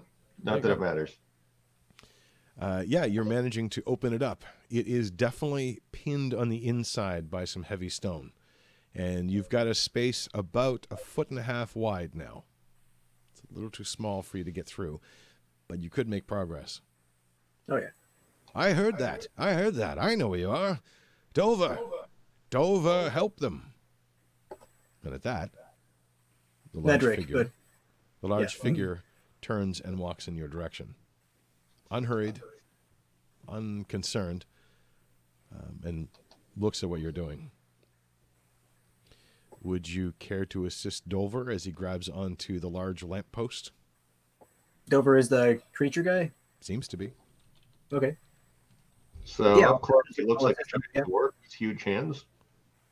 So yeah, lumbering over towards you, Silas, and Annie, that you're standing there as well, you see this large figure, roundish, somewhat strangely faced, large scar across his face, right eye, larger and kind of milkier, almost looks like it was cut in two as well, with massive arms. In fact, as he walks forward, he kind of walks partially on his knuckles. In our world, we'd understand it kind of like the way an orangutan moves, with these massive arms that are as long as his body. Starts lumbering towards you.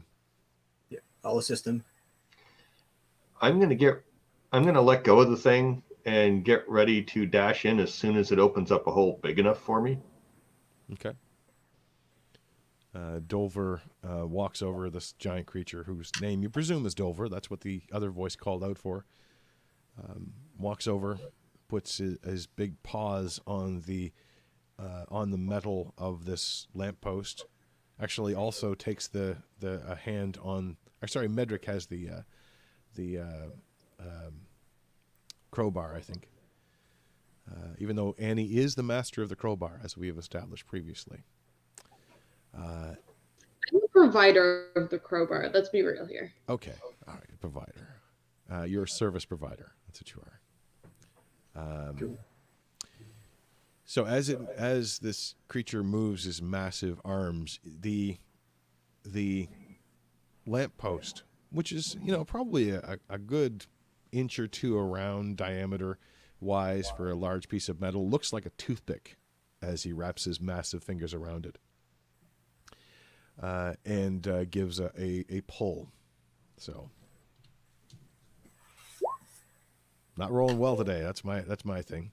Thankfully, it's with advantage because other people are helping. Because, good Lord, I can't seem to do anything today. That's kind of hilarious. And there, again, you've managed to already open up about 1.5 feet. With Dover's help, he manages to wrench it open.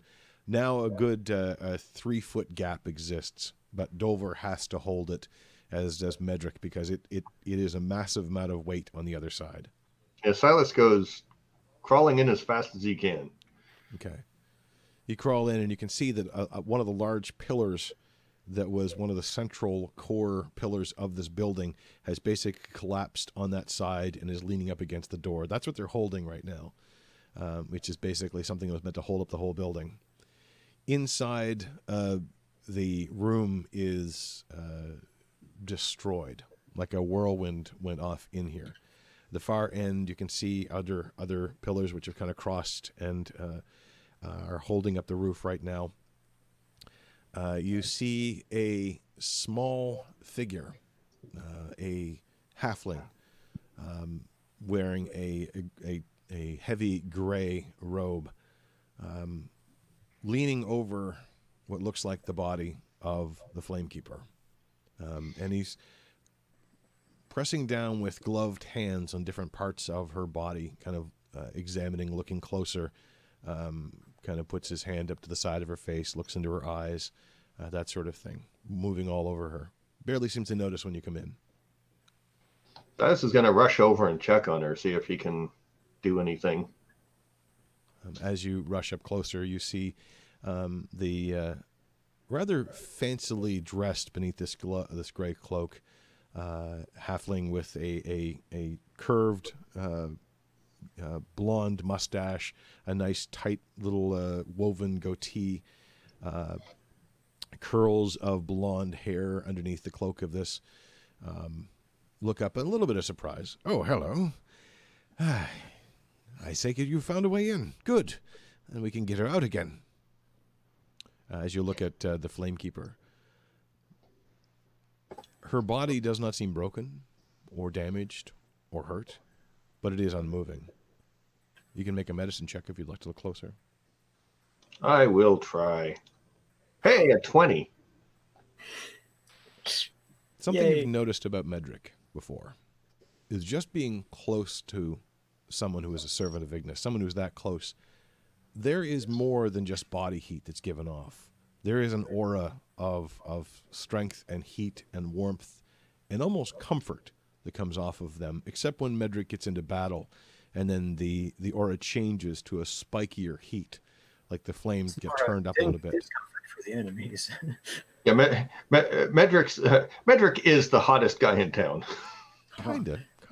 Becomes spicy. As you press your hands closer to the Flamekeeper and kind of touch her side of her face and her hand, the first thing that occurs to you is the absolute absence of that heat. There's no warmth here. If anything, it feels cold and clammy, wet, and unmoving. From everything that you can tell, the Flamekeeper is dead. Well, I point out where I came in to the little guy and say, the exit's up there. Then I'll try to drag her out. I might be able to handle that. Very well. Usually let Dover do this particular part, but she's no good to anyone in here. Now, on a 3, and he grabs her legs. Make a athletics check with advantage because he's helping as much as he can. 8. It's slow going. Wow, she's way denser than I expected her to be. In a way, yes. There is something really bizarre about that weight that you're feeling, though, because you grabbed her probably by the arms to try to haul her, and again, that coldness of her skin seems to move right through you. But also there's a weird feeling about her weight entirely. It's almost as though... She's dead weight? More than that. And in fact, you see the other fellow kind of look quizzically. You know, I think she's full of water. I think she drowned. Remarkable. We were fighting water elementals earlier. That would kind of make sense. Remarkable. Set her down for a moment. I want to try something. I'm going to tip her over and try and get the water to come out. It's exactly what he was going for as well, and he kind of is glad to see you along the same lines. He starts patting her on the back to try to help a little bit, and then reaches around and starts pressing in on her stomach and on her chest and on her lungs. And sure enough, in a few seconds, there is a rush of dirty water mixed with blood that pours out of her in a pool around her. There. That should make her a lot easier to move. Unless you've got another idea. This is the only way we're going to get her out of here. You wouldn't happen to have someone stronger with you? Yes. He's helping hold the door open for us so we can leave. I could try to help. Not that I'm very... Oh, geez. I pressed the wrong button. She vanishes in a puff of computer smoke. I mean, that's what happened to my character sheet. So, I mean, I'm just slightly strong, but I can lift kind of. Yeah, I'll yell out for anyone who can help us bring her out. Crawl in. Okay, you're easily able to scurry through the same hole that Silas was able to. And you see this rather finely coiffed halfling, kind of looking up at you, strangely sort of smiling. Hello, you look a little bit more muscled than I. Maybe you'll take this end. I'll try. Okay. I will assist Annie. All right, and he kind of I moves. hear the discussion that's going on in there. Well, they did call out for someone stronger, and then Annie jumped in. So take that as you will. Okay. Otherwise, the voices are kind of muted by the heavy stone all around them. While Annie's coming in, Silas will take a quick look around just to see if there's anybody else. You look quickly around you, and you see no other signs of people. Just destroyed things everywhere.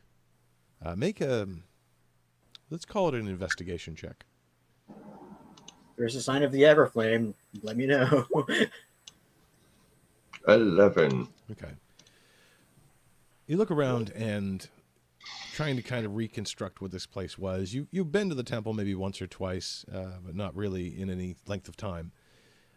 And it looks as though it wasn't just that the roof collapsed in on this place. A battle was fought here. There was a tremendous unleashing of energy. You look over and see this large piece of stone, which normally had been gray with a little bit of white flecks inside, and you recognize it as the pillar on which the Everflame had sat. But now it looks broken in 3 or 4 places, and there are large scorch marks all around it. There is no flame burning from that. A massive battle was fought here, and it looks as though the Flamekeeper lost. Okay. Annie, I believe you're now the lead on an athletics check, with Silas and this strange halfling helping you as well, so you get advantage.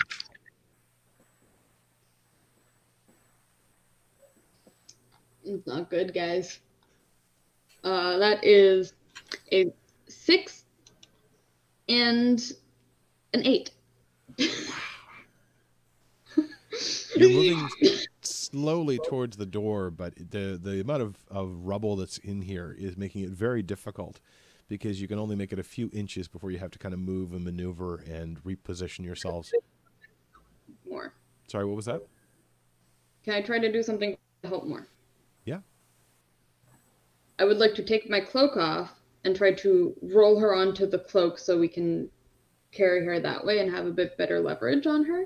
Oh, yeah. Okay.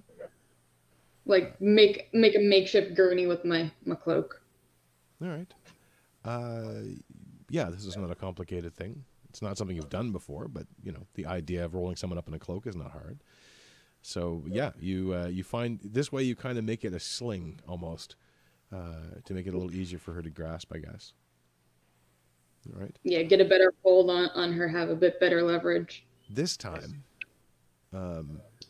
while the halfling will provide advantage to both of you, each of you are going to roll a separate roll with advantage. Basically, this is representing that all of you are kind of working together. Well, that is a 16 now. Okay. With the other one being a 3. So Silas? 5. Well, 7 technically, but still not that great. Yeah. However, Annie's idea gives her the leverage she needs to kind of not so much carry the Flamekeeper out, as she's proving to be a little bit more difficult to maneuver around this tight space, so much as lean in the right way and keep her elevated just enough off the floor so that she's more or less falling in the right direction you need. You get her to the door, and Silas, you're the first to the door, kind of at the head, kind of crawling back through. Medric, you see Silas backing out through the door. As we do, I look over quickly at Medric and just kind of with a downcast expression say, she didn't make it. And then we'll start hauling her out. Okay. And sure enough, just after he But hey, says free that, shield. after she says that, or after he says that, not that part about the free shield, because that's completely out of character and wrong at this moment. But you do see the remarkably placid but completely emotionless, expressionless, and lifeless face of the Flamekeeper emerge. After a few seconds, you're able, or a few minutes really, you're able to pull her out and set her back behind the building, and after which emerges this strange little halfling who stands up and kind of brushes himself off. You can let that down now, he says to the large creature, who lets go of the lamppost, and the whole thing kind of collapses behind you all. Was there any sign of the Everflame that survived? No, it was gone. The altar is cracked and blackened. Whoever did this is going to pay. It's a terrible mess in there. And the little halfling walks over to the body once more. Again, Do I recognize this guy? No, actually. Okay. Medric, she drowned. What? Yes, it seems quite Maybe clear not. now. Would you come here with that light, young man? Gesturing to Medric. It must have been more water elementals. Yeah. Well, they're no longer around, so which means they were likely killed.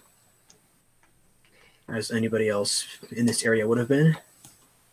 What happened in there? Do you know anything? Who are you asking? The halfling. He seems to be completely engaged, once again, looking closer and kind of gesturing for you to move closer with your light. Yes, drowning is one of the things, at least. But there's something here, and he kind of points to the edges of her eyes, kind of opening them up a little bit creepily, as her eyes don't focus when he opens up, but he does so without any compunction or resistance. You see how the eyes are somewhat cloudy here. This is very interesting. I would say there's more than just water going on. Terrible, terrible tragedy. Can't wait to take a look, really. Oh, I'm sorry. Did you know her? Yes, she was my mentor. Oh, I will look at the sorry. eyes, though. And can I figure out what might have happened? You can make a medicine check. I will.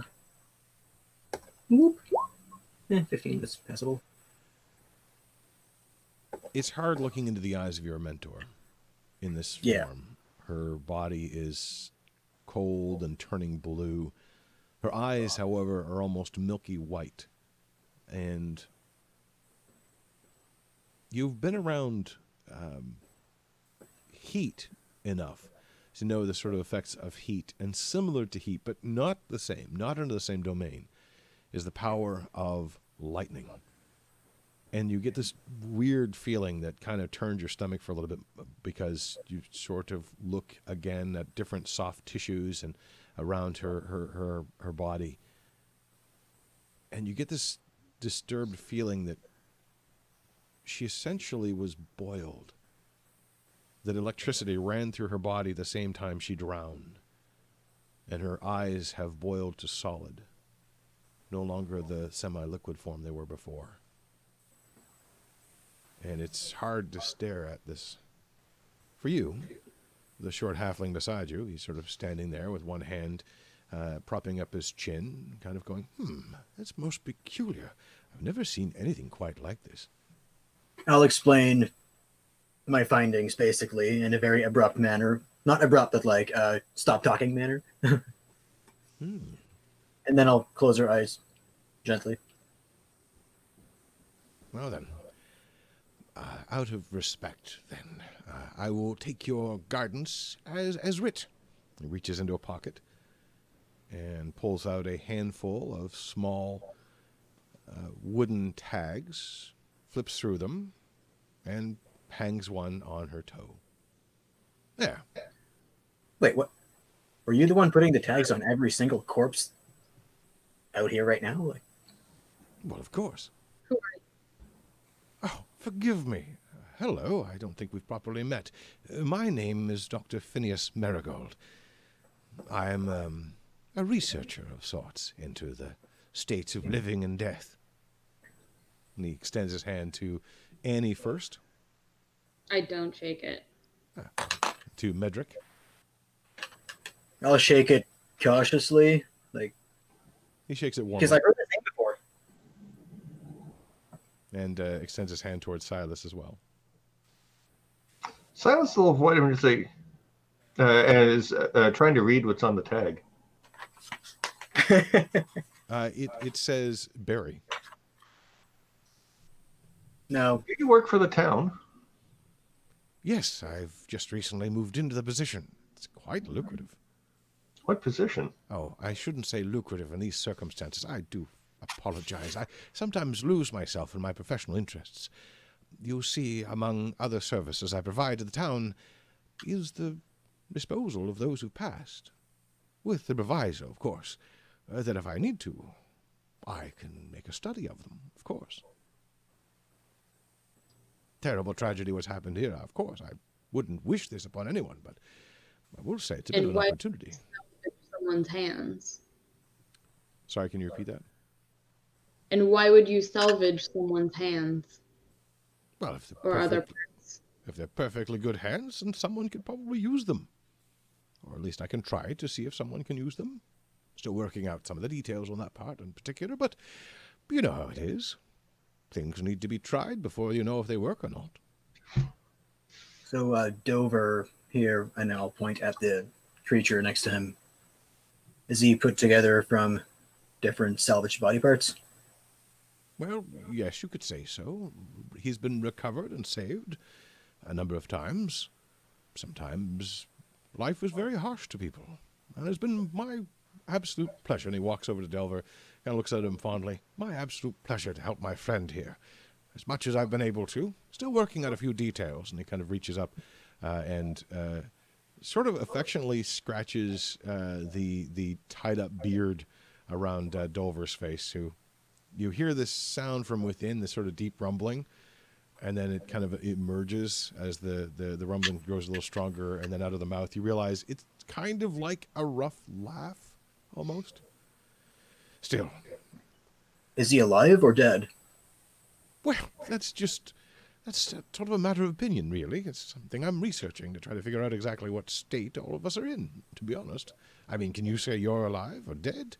I mean, maybe you think you are, but is that really the state you're in? Anyway, back to the Flamekeeper's body. Oh, yes. All right, I can't just say I'll grab a Sharpie.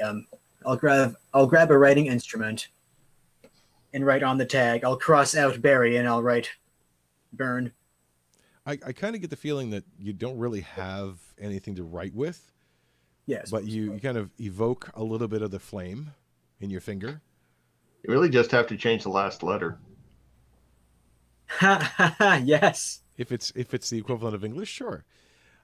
But yeah, I kind of get this feeling, and you can veto this if you like. But I get this feeling you evoke just a little bit of the flame, and I'll say take 1 point of damage. Produce flame cantrip. Yeah, actually, you have the produce flame cantrip, so you don't need to worry about that.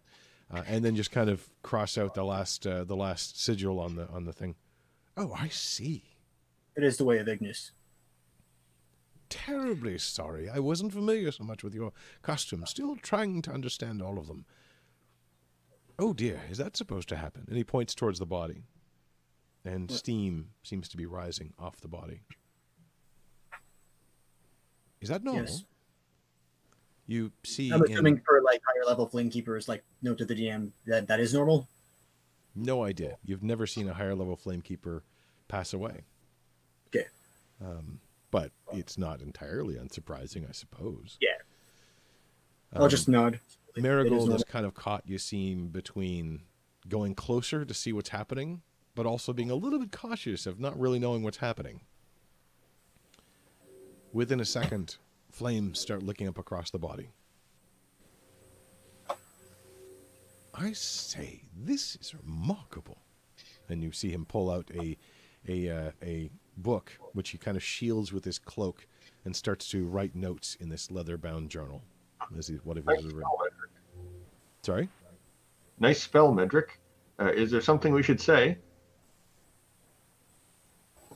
Let me check my notes. I know there was a saying for this.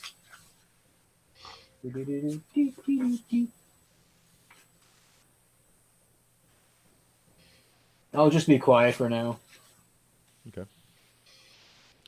The flames build over a few seconds and then suddenly burst upward, leaving the body unburned, leaving the body unconsumed. But a ball of flame erupts and rises over the body and then takes on a vaguely humanoid cross shape. The voice of the Flamekeeper emerges from somewhere within this flame. I'm sorry, Medric. I'm so sorry. What happened? I couldn't hold them back. I tried. There was too many of them. Too strong.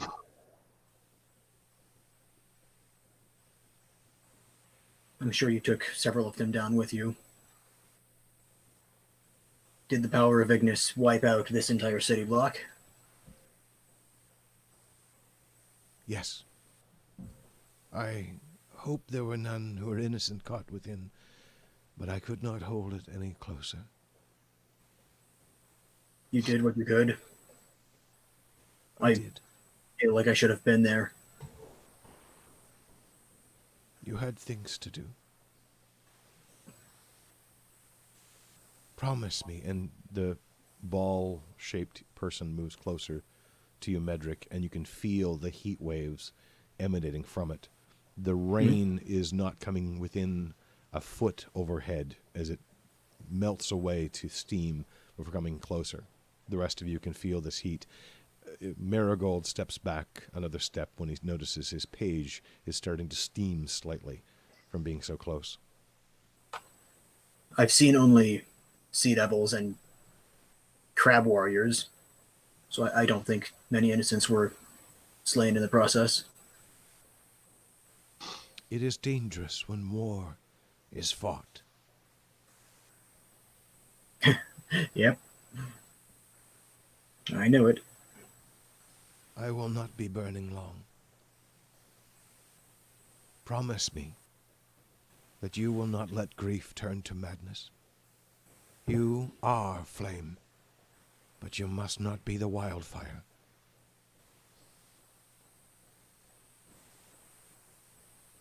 I promise. Who sent these creatures? A great darkness grows. There is a void. Ignis grieves, and it will be darker still before the light fully returns. Darkness grows stronger here, and this town will need the light, your light.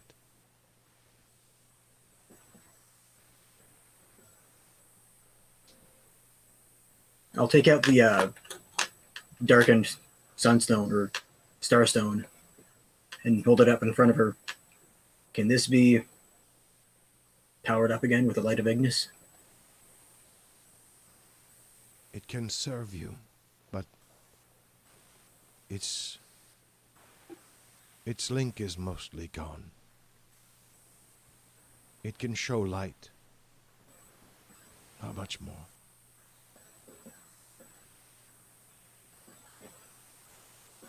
The Everflame here has been put out.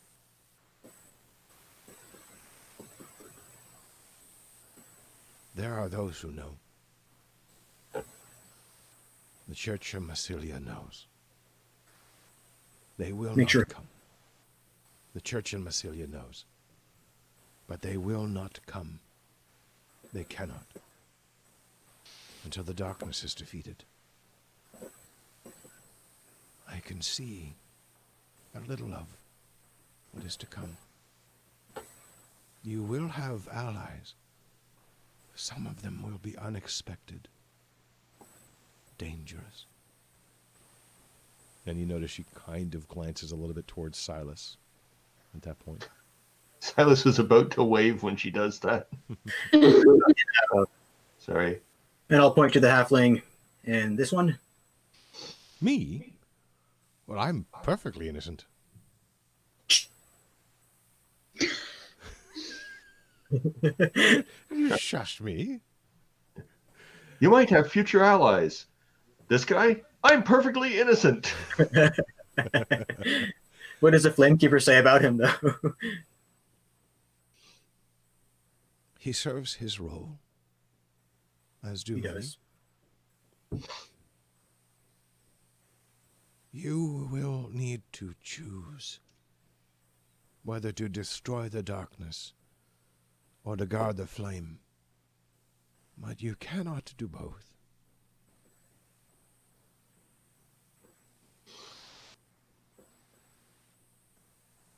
There will be times, I think, where I can reach to you to offer you some words of guidance. But there are other beings here, nearby, all around you, who can provide you with wisdom, should you seek it. Nod. I am never far. I am in every burning torch, in every flicker of candle. And at that point, you realize these particular words are one of the words of a prayer of Ignis, not to Ignis, but of Ignis reaching to his followers. And she's recited them, and they mean, hopefully, as much now as anything. I am in every hearth and in every sunrise. I am in hope and in vengeance. I am in strength and passion. I will burn forever in you and for the world.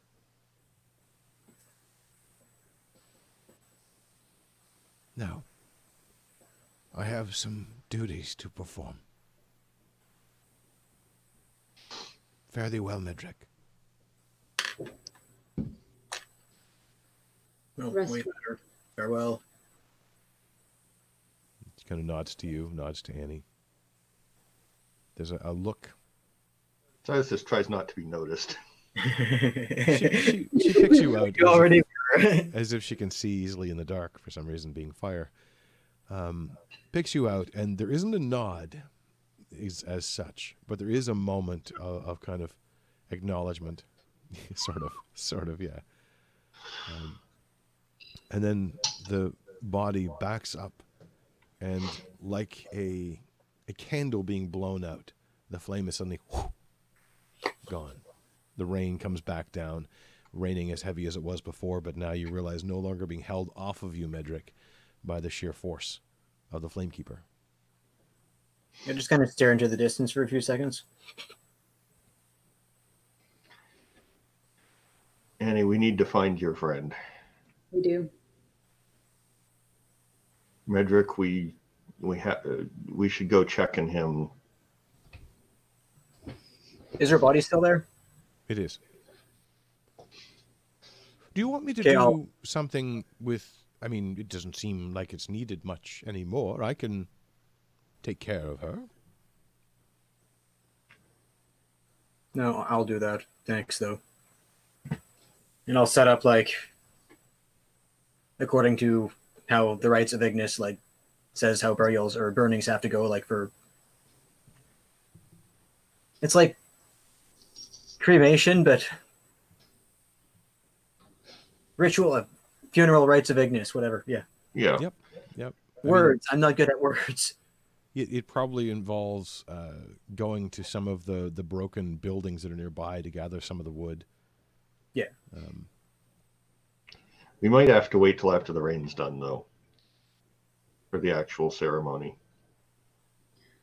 We can probably deal with this later, though. All right. I Dr. would say, Marigold? I would say, if nothing else, wait until everything is over before actually doing anything. I'm sure that the families of the people would like to know and would like to have a say in what you do with their loved ones. Oh, I have a perfect arrangement with the town. No worries. Yes, but not with the families of the people. Oh, I'll be in touch. It's part of the service. I'm going to take my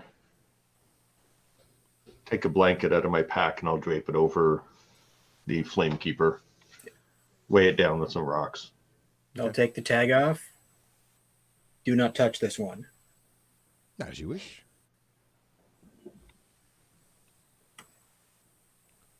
We have to go. The Silas will start heading off towards the other end of town, I guess, because we don't know exactly where he was. But Before I leave, I'll ask Dr. Marigold, have you seen, and I'll give him the description of Gaetano running around? Let me think. I don't think I have. Dover, have you noticed this fellow around somewhere? Dover kind of looks at him, looks at you, shrugs, and then lifts one of his arms and points towards one of the broken buildings. Ah, I think he's over there. Thanks. Good luck to you. He calls to you Thanks. afterwards. We'll probably see you again sometime, and remember, don't touch that one. Delightful, and of course not. You head off in the direction that Dover pointed? Yep. This building is 3/4 destroyed. It looks as though a wave of fire and water and air and who knows what else swept outward from the center, engulfed it, and just sort of crushed and shredded it.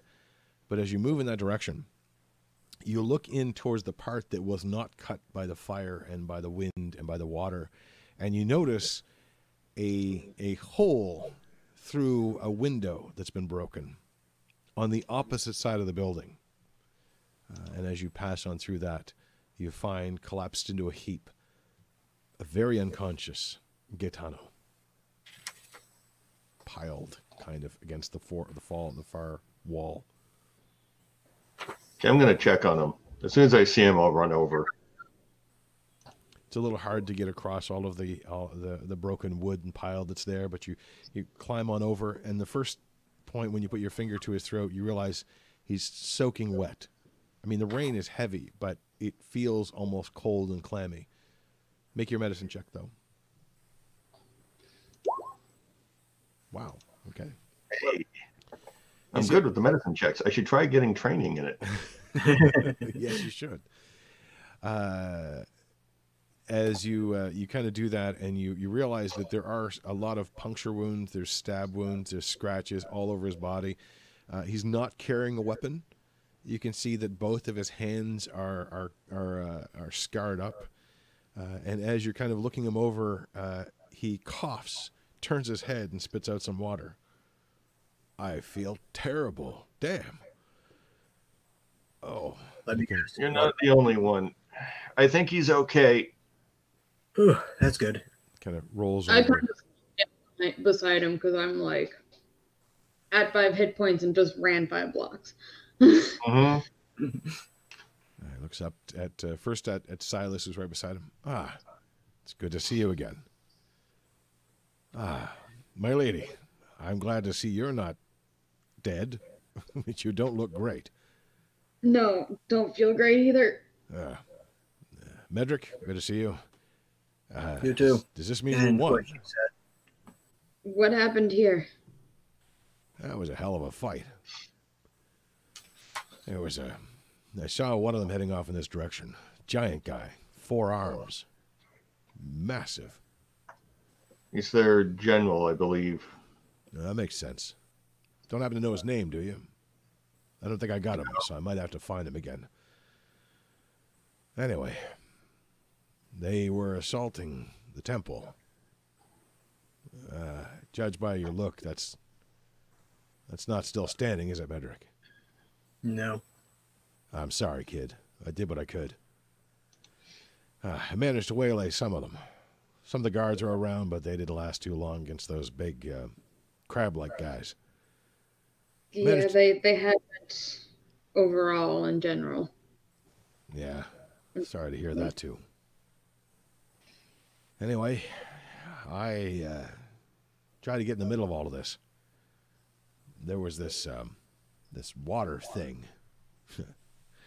You know, I kind of wish they had faces, because I would have liked to have seen this look in his face when he tried to drown me. Doesn't work. Took care of that a long time ago. And he kind of scratches his kind of cut up shirt, pulls it back a little bit, and you can see a tattoo just below his shoulder blade of a little anchor that's there. Gotta get me Flipping the bird. Anyway, while I was caught up in that thing, at least I didn't drown, but I couldn't really get out of the thing for a while. And the forearm guy had this horn. The strangest thing I ever seen. The whole temple was engulfed in flame, and they couldn't get anywhere near it. He took a bite of this thing he had in his belt. Looked like a clam. Anyway, he walked through the fire as if it didn't hurt him anymore, which I think was probably not good. Didn't see him again, but then I heard that blasting horn. And, well, didn't lightning jump out of the sky? Struck the building repeatedly. That's when everything kind of exploded and I ended up here. I kind of hoped that meant that he was dead and that all those other things were dead too, but something tells me they hit the temple. I don't think we saw him, but we did find the Flamekeeper. Looks at Medric. She didn't. I'm sorry, kid. Her spirit survives, but it is a big blow to lose her and the temple and the Everflame. Yeah. And all we can do is fight back. Yeah. I don't know. I don't know what this is all for. These Sea Devils have fought before, but this was big. It's like they had more on their side or something. More reason. I don't know exactly. It just doesn't make sense. Well, maybe it does. Silence is staying in the background in this scene. Maybe it does a little bit anyway. As the Flamekeeper's soul left her body, she made a mention of a darkness growing in this city. We'd been exposed to it previously, like on our first job together out to a farmhouse. It's definitely getting stronger. Well, that's good. The Sea Devils. When I checked them, they had this black ichor on them that was very similar to the strange creature she had around the Sunstone. That may be some aspect of this darkness that your mentor was talking about. Gaetano kind of pulls up his fist and kind of spits on it, and you can see him rubbing away at the sort of shards and other things that have been stuck into his fists. Yeah, I noticed that too. Every time I kept punching the damn things, they slipped away on me. That stuff's not normal. I've fought Sea Devils before. Small packs, they come on a ship, they try to take it over, try to drown everybody on board. That's kind of normal. They're not normal. No. No, the ones we've seen recently have had acid. And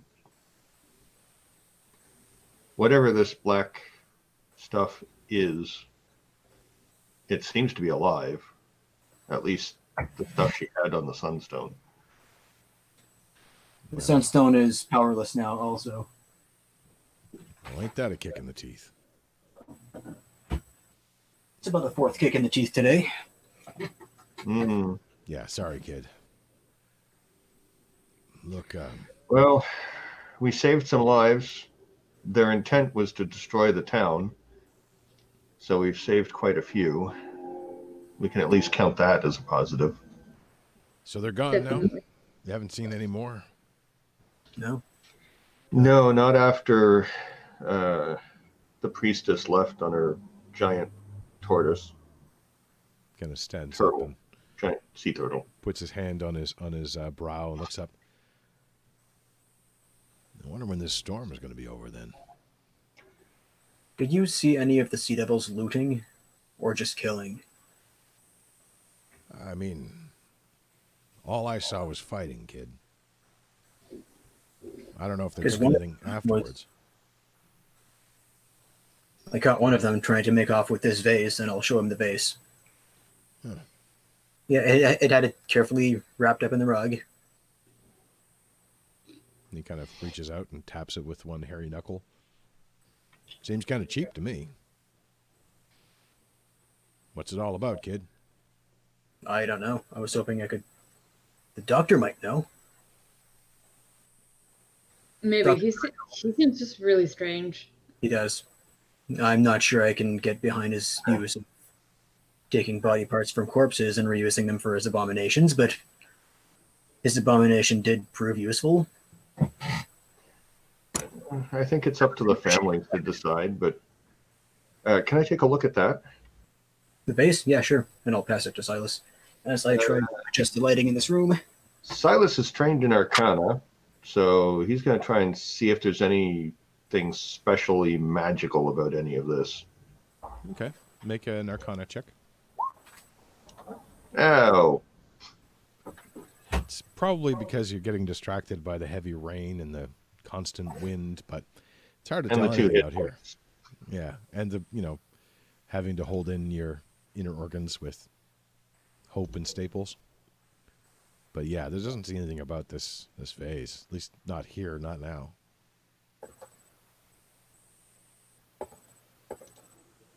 Well, look, We might want to we should check the hold on to it for now to see if we can figure it out, but it might have just been a looter. They weren't here to loot, though. Or at least it felt like they were just here to destroy the town. Yeah, but there's always people in every group that are just out to destroy and steal. But yeah, we should see if we can find out anything more about it. He looks up and out towards the bay. You see him raising his hand once more. Yeah, Silas is going to take a look and see.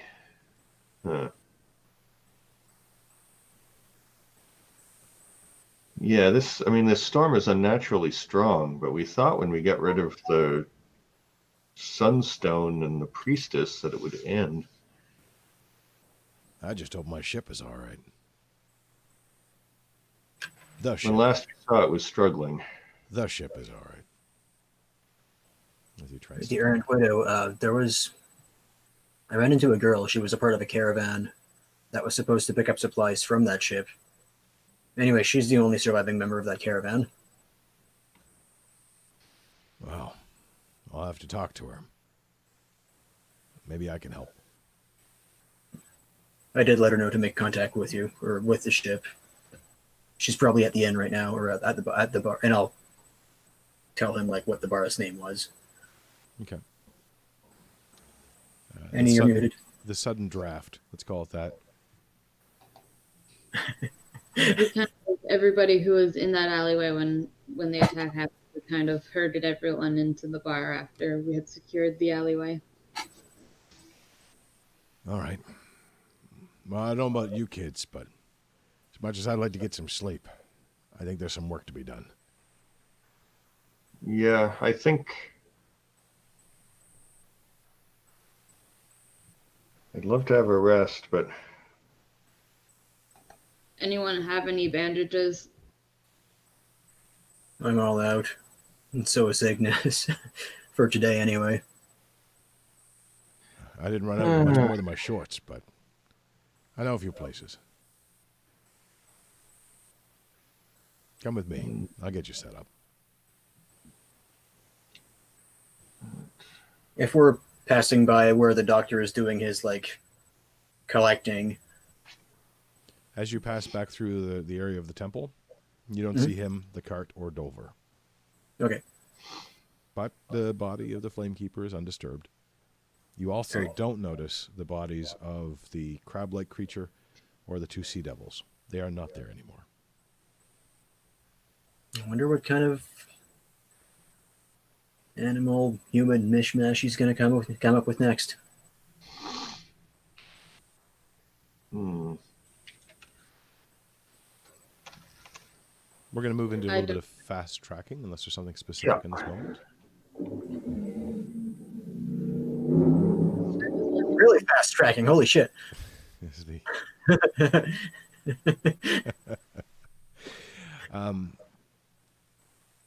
we can assume that you recover for that night. Gaetano actually takes you back to the place where he's staying. And he's got several things piled up there. Lots of bandages, a couple of drafts of healing as well. But you're not dying at the moment, so at least that doesn't seem as crucial. I don't know. If I stub my toe twice, I'm unconscious. He slaps you heartily on the back and you die. Yep. I have a few more than that, but still. If I hit my head on the low door frame, it's like bang. Yep. So we're going to fast track about a couple of weeks here. Okay, so did the storm stop eventually? That's one of the things that I will note, that the storm did not stop. In fact, one of the most disturbing things over the next 2 weeks is that you do not see the sun rise or set. The storm clouds are so thick that only a slight change in the light from day to night seems to happen. Over those next couple of weeks, you come to learn that it is only in the bay that this storm is so thick. Out beyond where, for example, the Winthrop farm is, the storm winds are still a little strong because they're coming off the edge, but not actually affecting them, and they're still having normal sun and light. It extends almost as far as the Dead Man's Fingers, and that the lighthouse there, which is still providing feeble light with what Jonas was able to make up, it itself is unaffected, but the light does swing in towards the bay, providing a small amount of illumination from what he's able to produce to guide some ships back in. It does not stop raining either during those 2 weeks, and the streets continue to get muddier and muddier, and people's moods start to drop somewhat as well. The bodies are all picked up. You're not sure who checked with what, but they don't seem to be there a day later. The captain reports that they lost a lot of the guard. Even the guard, as supplemented both by the recent extension from the soldiers who had been brought into the town, as well as the Baron's own private guard. They are still quite devastated. And so the call goes out once more. Nothing seems to happen. Do the taxes increased? Well, the taxes are suspended for the moment. The collector doesn't seem to come around again, at least not for those 2 Yeah, weeks. Nothing else seems to threaten the town or be destroyed. But there's a steady decline. During that decline, however, all of you go up a level. Woo! Which I believe is level 5. 5 now? Yeah. Wow. Level 5. So I'll have a couple of adjustments for Medric as well. Cool. For the Kamar path. Yeah, unless there's something specifically... What? Sorry? Fireball time. Yes. That's a very important thing for a rogue, especially. But unless there's something specific you'd like to talk about right now that would happen over those 2 I get a weeks. few. Okay, let's try to keep them brief because I don't want to take too much I longer. got one really quick one. Yep. Because I'm assuming Silas would have tried to identify the or do an Arcana check on the base a few more times after the first night. If asked to, he will, but he already checked once and didn't find anything. So, do any of you talk to any of the other people in town about that? What, the base? Yeah. Yeah, I will bring it up to the Dr. Marigold. Okay. Make an insight check.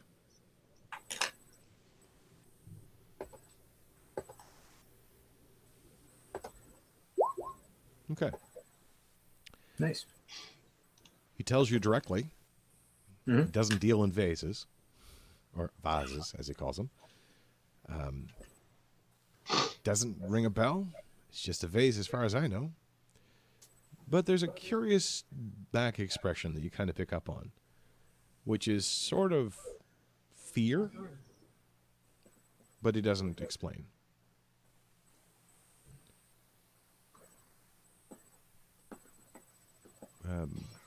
Okay. It's more picked up in the idea that normally where he's disturbingly cheery and happy, for a second there, he's not. And then he goes back to his normal self.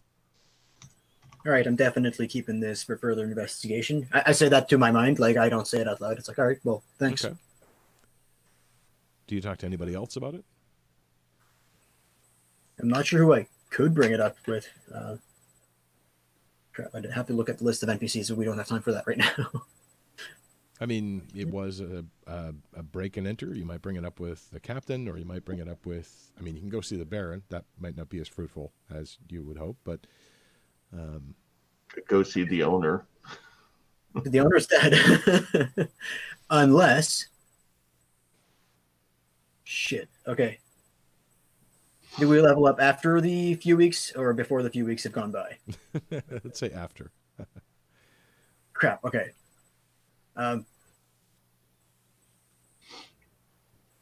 In that case, I will ask Dr. Marigold the body that was at this address, and I'll show him the paper I had, or I had the address in my mind. Anyway. Your GPS, yes. Yeah, internal GPS. I'll ask him if he still has access to that body. No one's come to claim it, so yes. All right, make sure you preserve it. I have to ask it some questions. Oh, my. And I'll speak with Dead on it next session. Okay. All right. Because I'm level 5 now. All right. What else does Silas have? Okay. One, the clouds, you said they're around the bay. Does that extend as far as the Baron's castle? It is to the base of the Baron's castle, and the storm itself doesn't seem to be strong over the castle, but the clouds are thick, lending it a sort of permanent mist. Okay. How about the lighthouse? The place Again, where it didn't return the stuff to. it didn't extend to the lighthouse, but the lighthouse's light would light into where the clouds are thick. Okay. Do we want to return the sunstone to the lighthouse like we said we were going to? I probably would. I would. Flamekeeper said it might be useful to me at some point. And it's not useful to the lighthouse at this point. They might be able to figure out how to rekindle it. Yeah. Marie, what did you say? You cut out. That is true. That's what I say. I will go show at some point I figure I walk over there and it's show him the stone and it's yeah, I'll try to restore this, but right now it's useless. Okay, Jonas. Just so they know we haven't just taken the stone. Sure. Jonas is very excited to see it, very curious about its current state. Asks if you would bring it up to the top of the lighthouse. Sure. And there he very gingerly picks away at it with a small hammer, and there's a crack, and a small ember of burning stone is at the center. I can work with this. I can brighten this. Really? With the embellic in place, I can focus it much, much better. It won't have the same strength as it did before, not by far. It probably won't be the same kind of beacon, and it won't keep a lot of the things that we had worried about potentially building up, but it will be a strong light. I understand. Stronger than what you do now? Oh, far stronger than I can do with oil. And also, I mean, the oil is difficult to maintain. We don't have a lot of funds, and the town doesn't have a large allotment. And it's more likely more dangerous, too. I can mitigate most of the most severe burns. Well, if you can make use of it. Thank you. I really do appreciate this, and I'm sorry about your loss. I was hoping to go meet the Flamekeeper, but I guess that's not possible now. She's still around, just not in this realm anymore. And he kind of smiles and pats you on the shoulder. That's a nice way to think about it. He places the small burning ember inside the embellic and gets your assistance, because it is, I remember, a very heavy thing that kind of needs to be put into place. And when he gets it up there and kind of disconnects the oil, brings down the flame that is there. Okay. This is the hard part. And he starts to run his finger over the outside of the embellic with all of its different spines and protrusions, and traces runic symbols on the outside.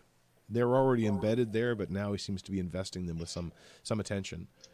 And slowly, a little light builds up on the inside, and then focuses on one of the pillars, and a bright light spews out from that side, right out through the mirrored, or the glass, with the mirrors helping to focus a little bit as well. And Jonas lets out a whoop of celebration. I did it. It's going to work. It's not as bright as it was before, but it's a lot safer. So there's that. I'll explain to him what the shadowy thing in the Sea Devils, how they had weaponized it. Well, that's terrible. It's like they had a living version of my embellic. That's weird. I didn't even know that was possible. Yeah, like, do the same thing in case the Sea Devils attacked again. I mean, it wasn't really built for that. And with the Starstone so diminished, it doesn't really have the power for much more than light. But theoretically, if I had a fully powered Starstone, I could do something like that. With the way it was before, it was unfocused, and it kind of spread its light and its power out. What we were actually trying to do most of the time is just trying to keep it under wraps, keep it from, well, burning the top of the lighthouse, really. But the embellic's design should enable it to be able to be focused, even with that amount of power, and contained as well. But, you know, I haven't heard of another Starstone. I've never seen anything like it. If I can find a way to repower it, I'll let you know. I'd appreciate that. Until then, it'll be safe here. The embellic is sealed now, powered by its own, well, its own strength, really. It can't be taken out of that without, well, a lot of damage to whoever tries it. Or, in my case, with a lot of training to make sure that I do it safely. So it should be safe here now. Even if they took the tower, it still would keep glowing away. They're not going to take the tower, are they? He suddenly looks very nervous. Not that I know of. Well, let's just hope that they aren't going to try it this time. Besides, I agree. They got what they wanted, didn't they? Didn't they? A lot of them died. That's good enough for me. Oh. All right. We'll bring that scene to a close. Was there something else, Silas? Yep. We found a ring and a pearl necklace. Oh, right. Silas would check those out. Gosh, now you have to remind me where that was found. It was found on the dock. Grappler gets unsummoned. Does he just turn back into a ball and I pick it up again? Or Yes, essentially. Okay. That was stuff that was grabbed. No, that was Graveler came up with it alongside the sunstone when he grabbed it out of the water. If you don't have it now, that's fine. I don't. I'd have to go looking for it, so I don't have that right in front of me. Yep. I will write it down though. Next thing is the next. He would have gone back. How did the clan make out? They seem to be fine. Some of them were hurt, but not terribly badly hurt. Okay. I imagine that the storm continues over the clan house area. Nope. The clan is safely concealed on the other side of the cliff. Okay. So they're actually fine from it. In fact, over those next 2 weeks, the clan's revenue from the water does not slow at all. Their boats are not bothered by the choppy water at all. They seem to be doing really, really well, in fact. And that's causing a bit of rumor that they might have had something to do with this. wow. Right, you just gotta follow the right leader. And the last thing right now. I do have something for later, but he would go visit Mr. Marigold at one point. And he wants to know where Mr. Marigold got his training. You actually would run into Dr. Marigold. I mean, you can go looking for his shop. He has a small space where he sells potions. But you actually would have run into him more likely once he discovered the 3 bells, because he seems to have taken a shine to Sandy Bell, who seems to be shining right back. And cool. He's more or less an open book. He talks quite happily about the training he received in Pittajune, how he worked for years to try to discover more of the chemical secrets of life, and how he's quite happy to not be in Pittajune anymore because of some certain academic disputes. I asked him if basically Silas is trying to figure out, is he just someone who makes potions, i.e. an alchemist, or is he a magic user? Like, basically, is he a wizard necromancer, or is he an alchemist who does revivification potion experiments? On the surface, it's impossible to tell the difference. And to him, it doesn't sound like it's any different at all to him. He does not look upon wizards very strongly, but he respects the power that they have. He knows that he looks into things in ways that no one else seems to be aware of, but he kind of looks upon it as a scientific exploration. Yeah, but he's not someone who casts spells on a regular basis. You've never seen him do that? Nope.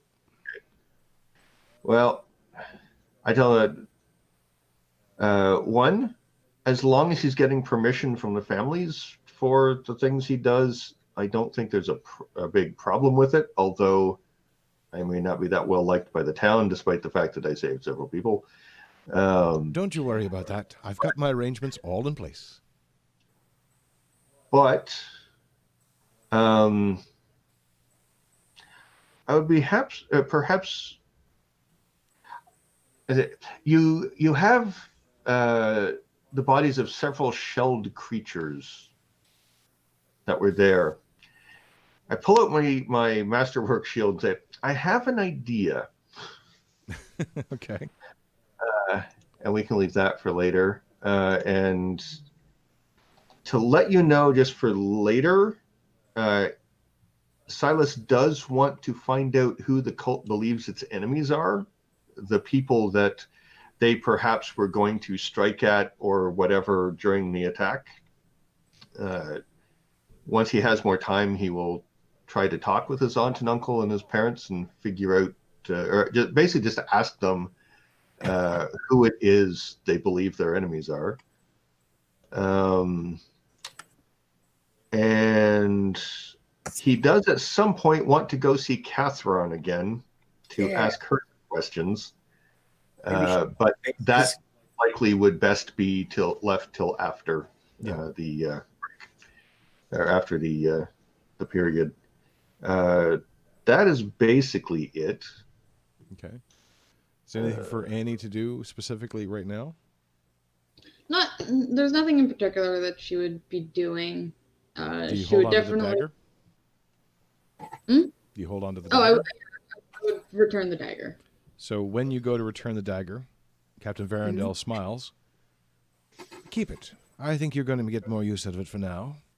I may need it back in the future, but consider it a loan. Fair enough. Appreciate it. It was very useful. Good. Enjoy your vice, he says, a small little humor that he has.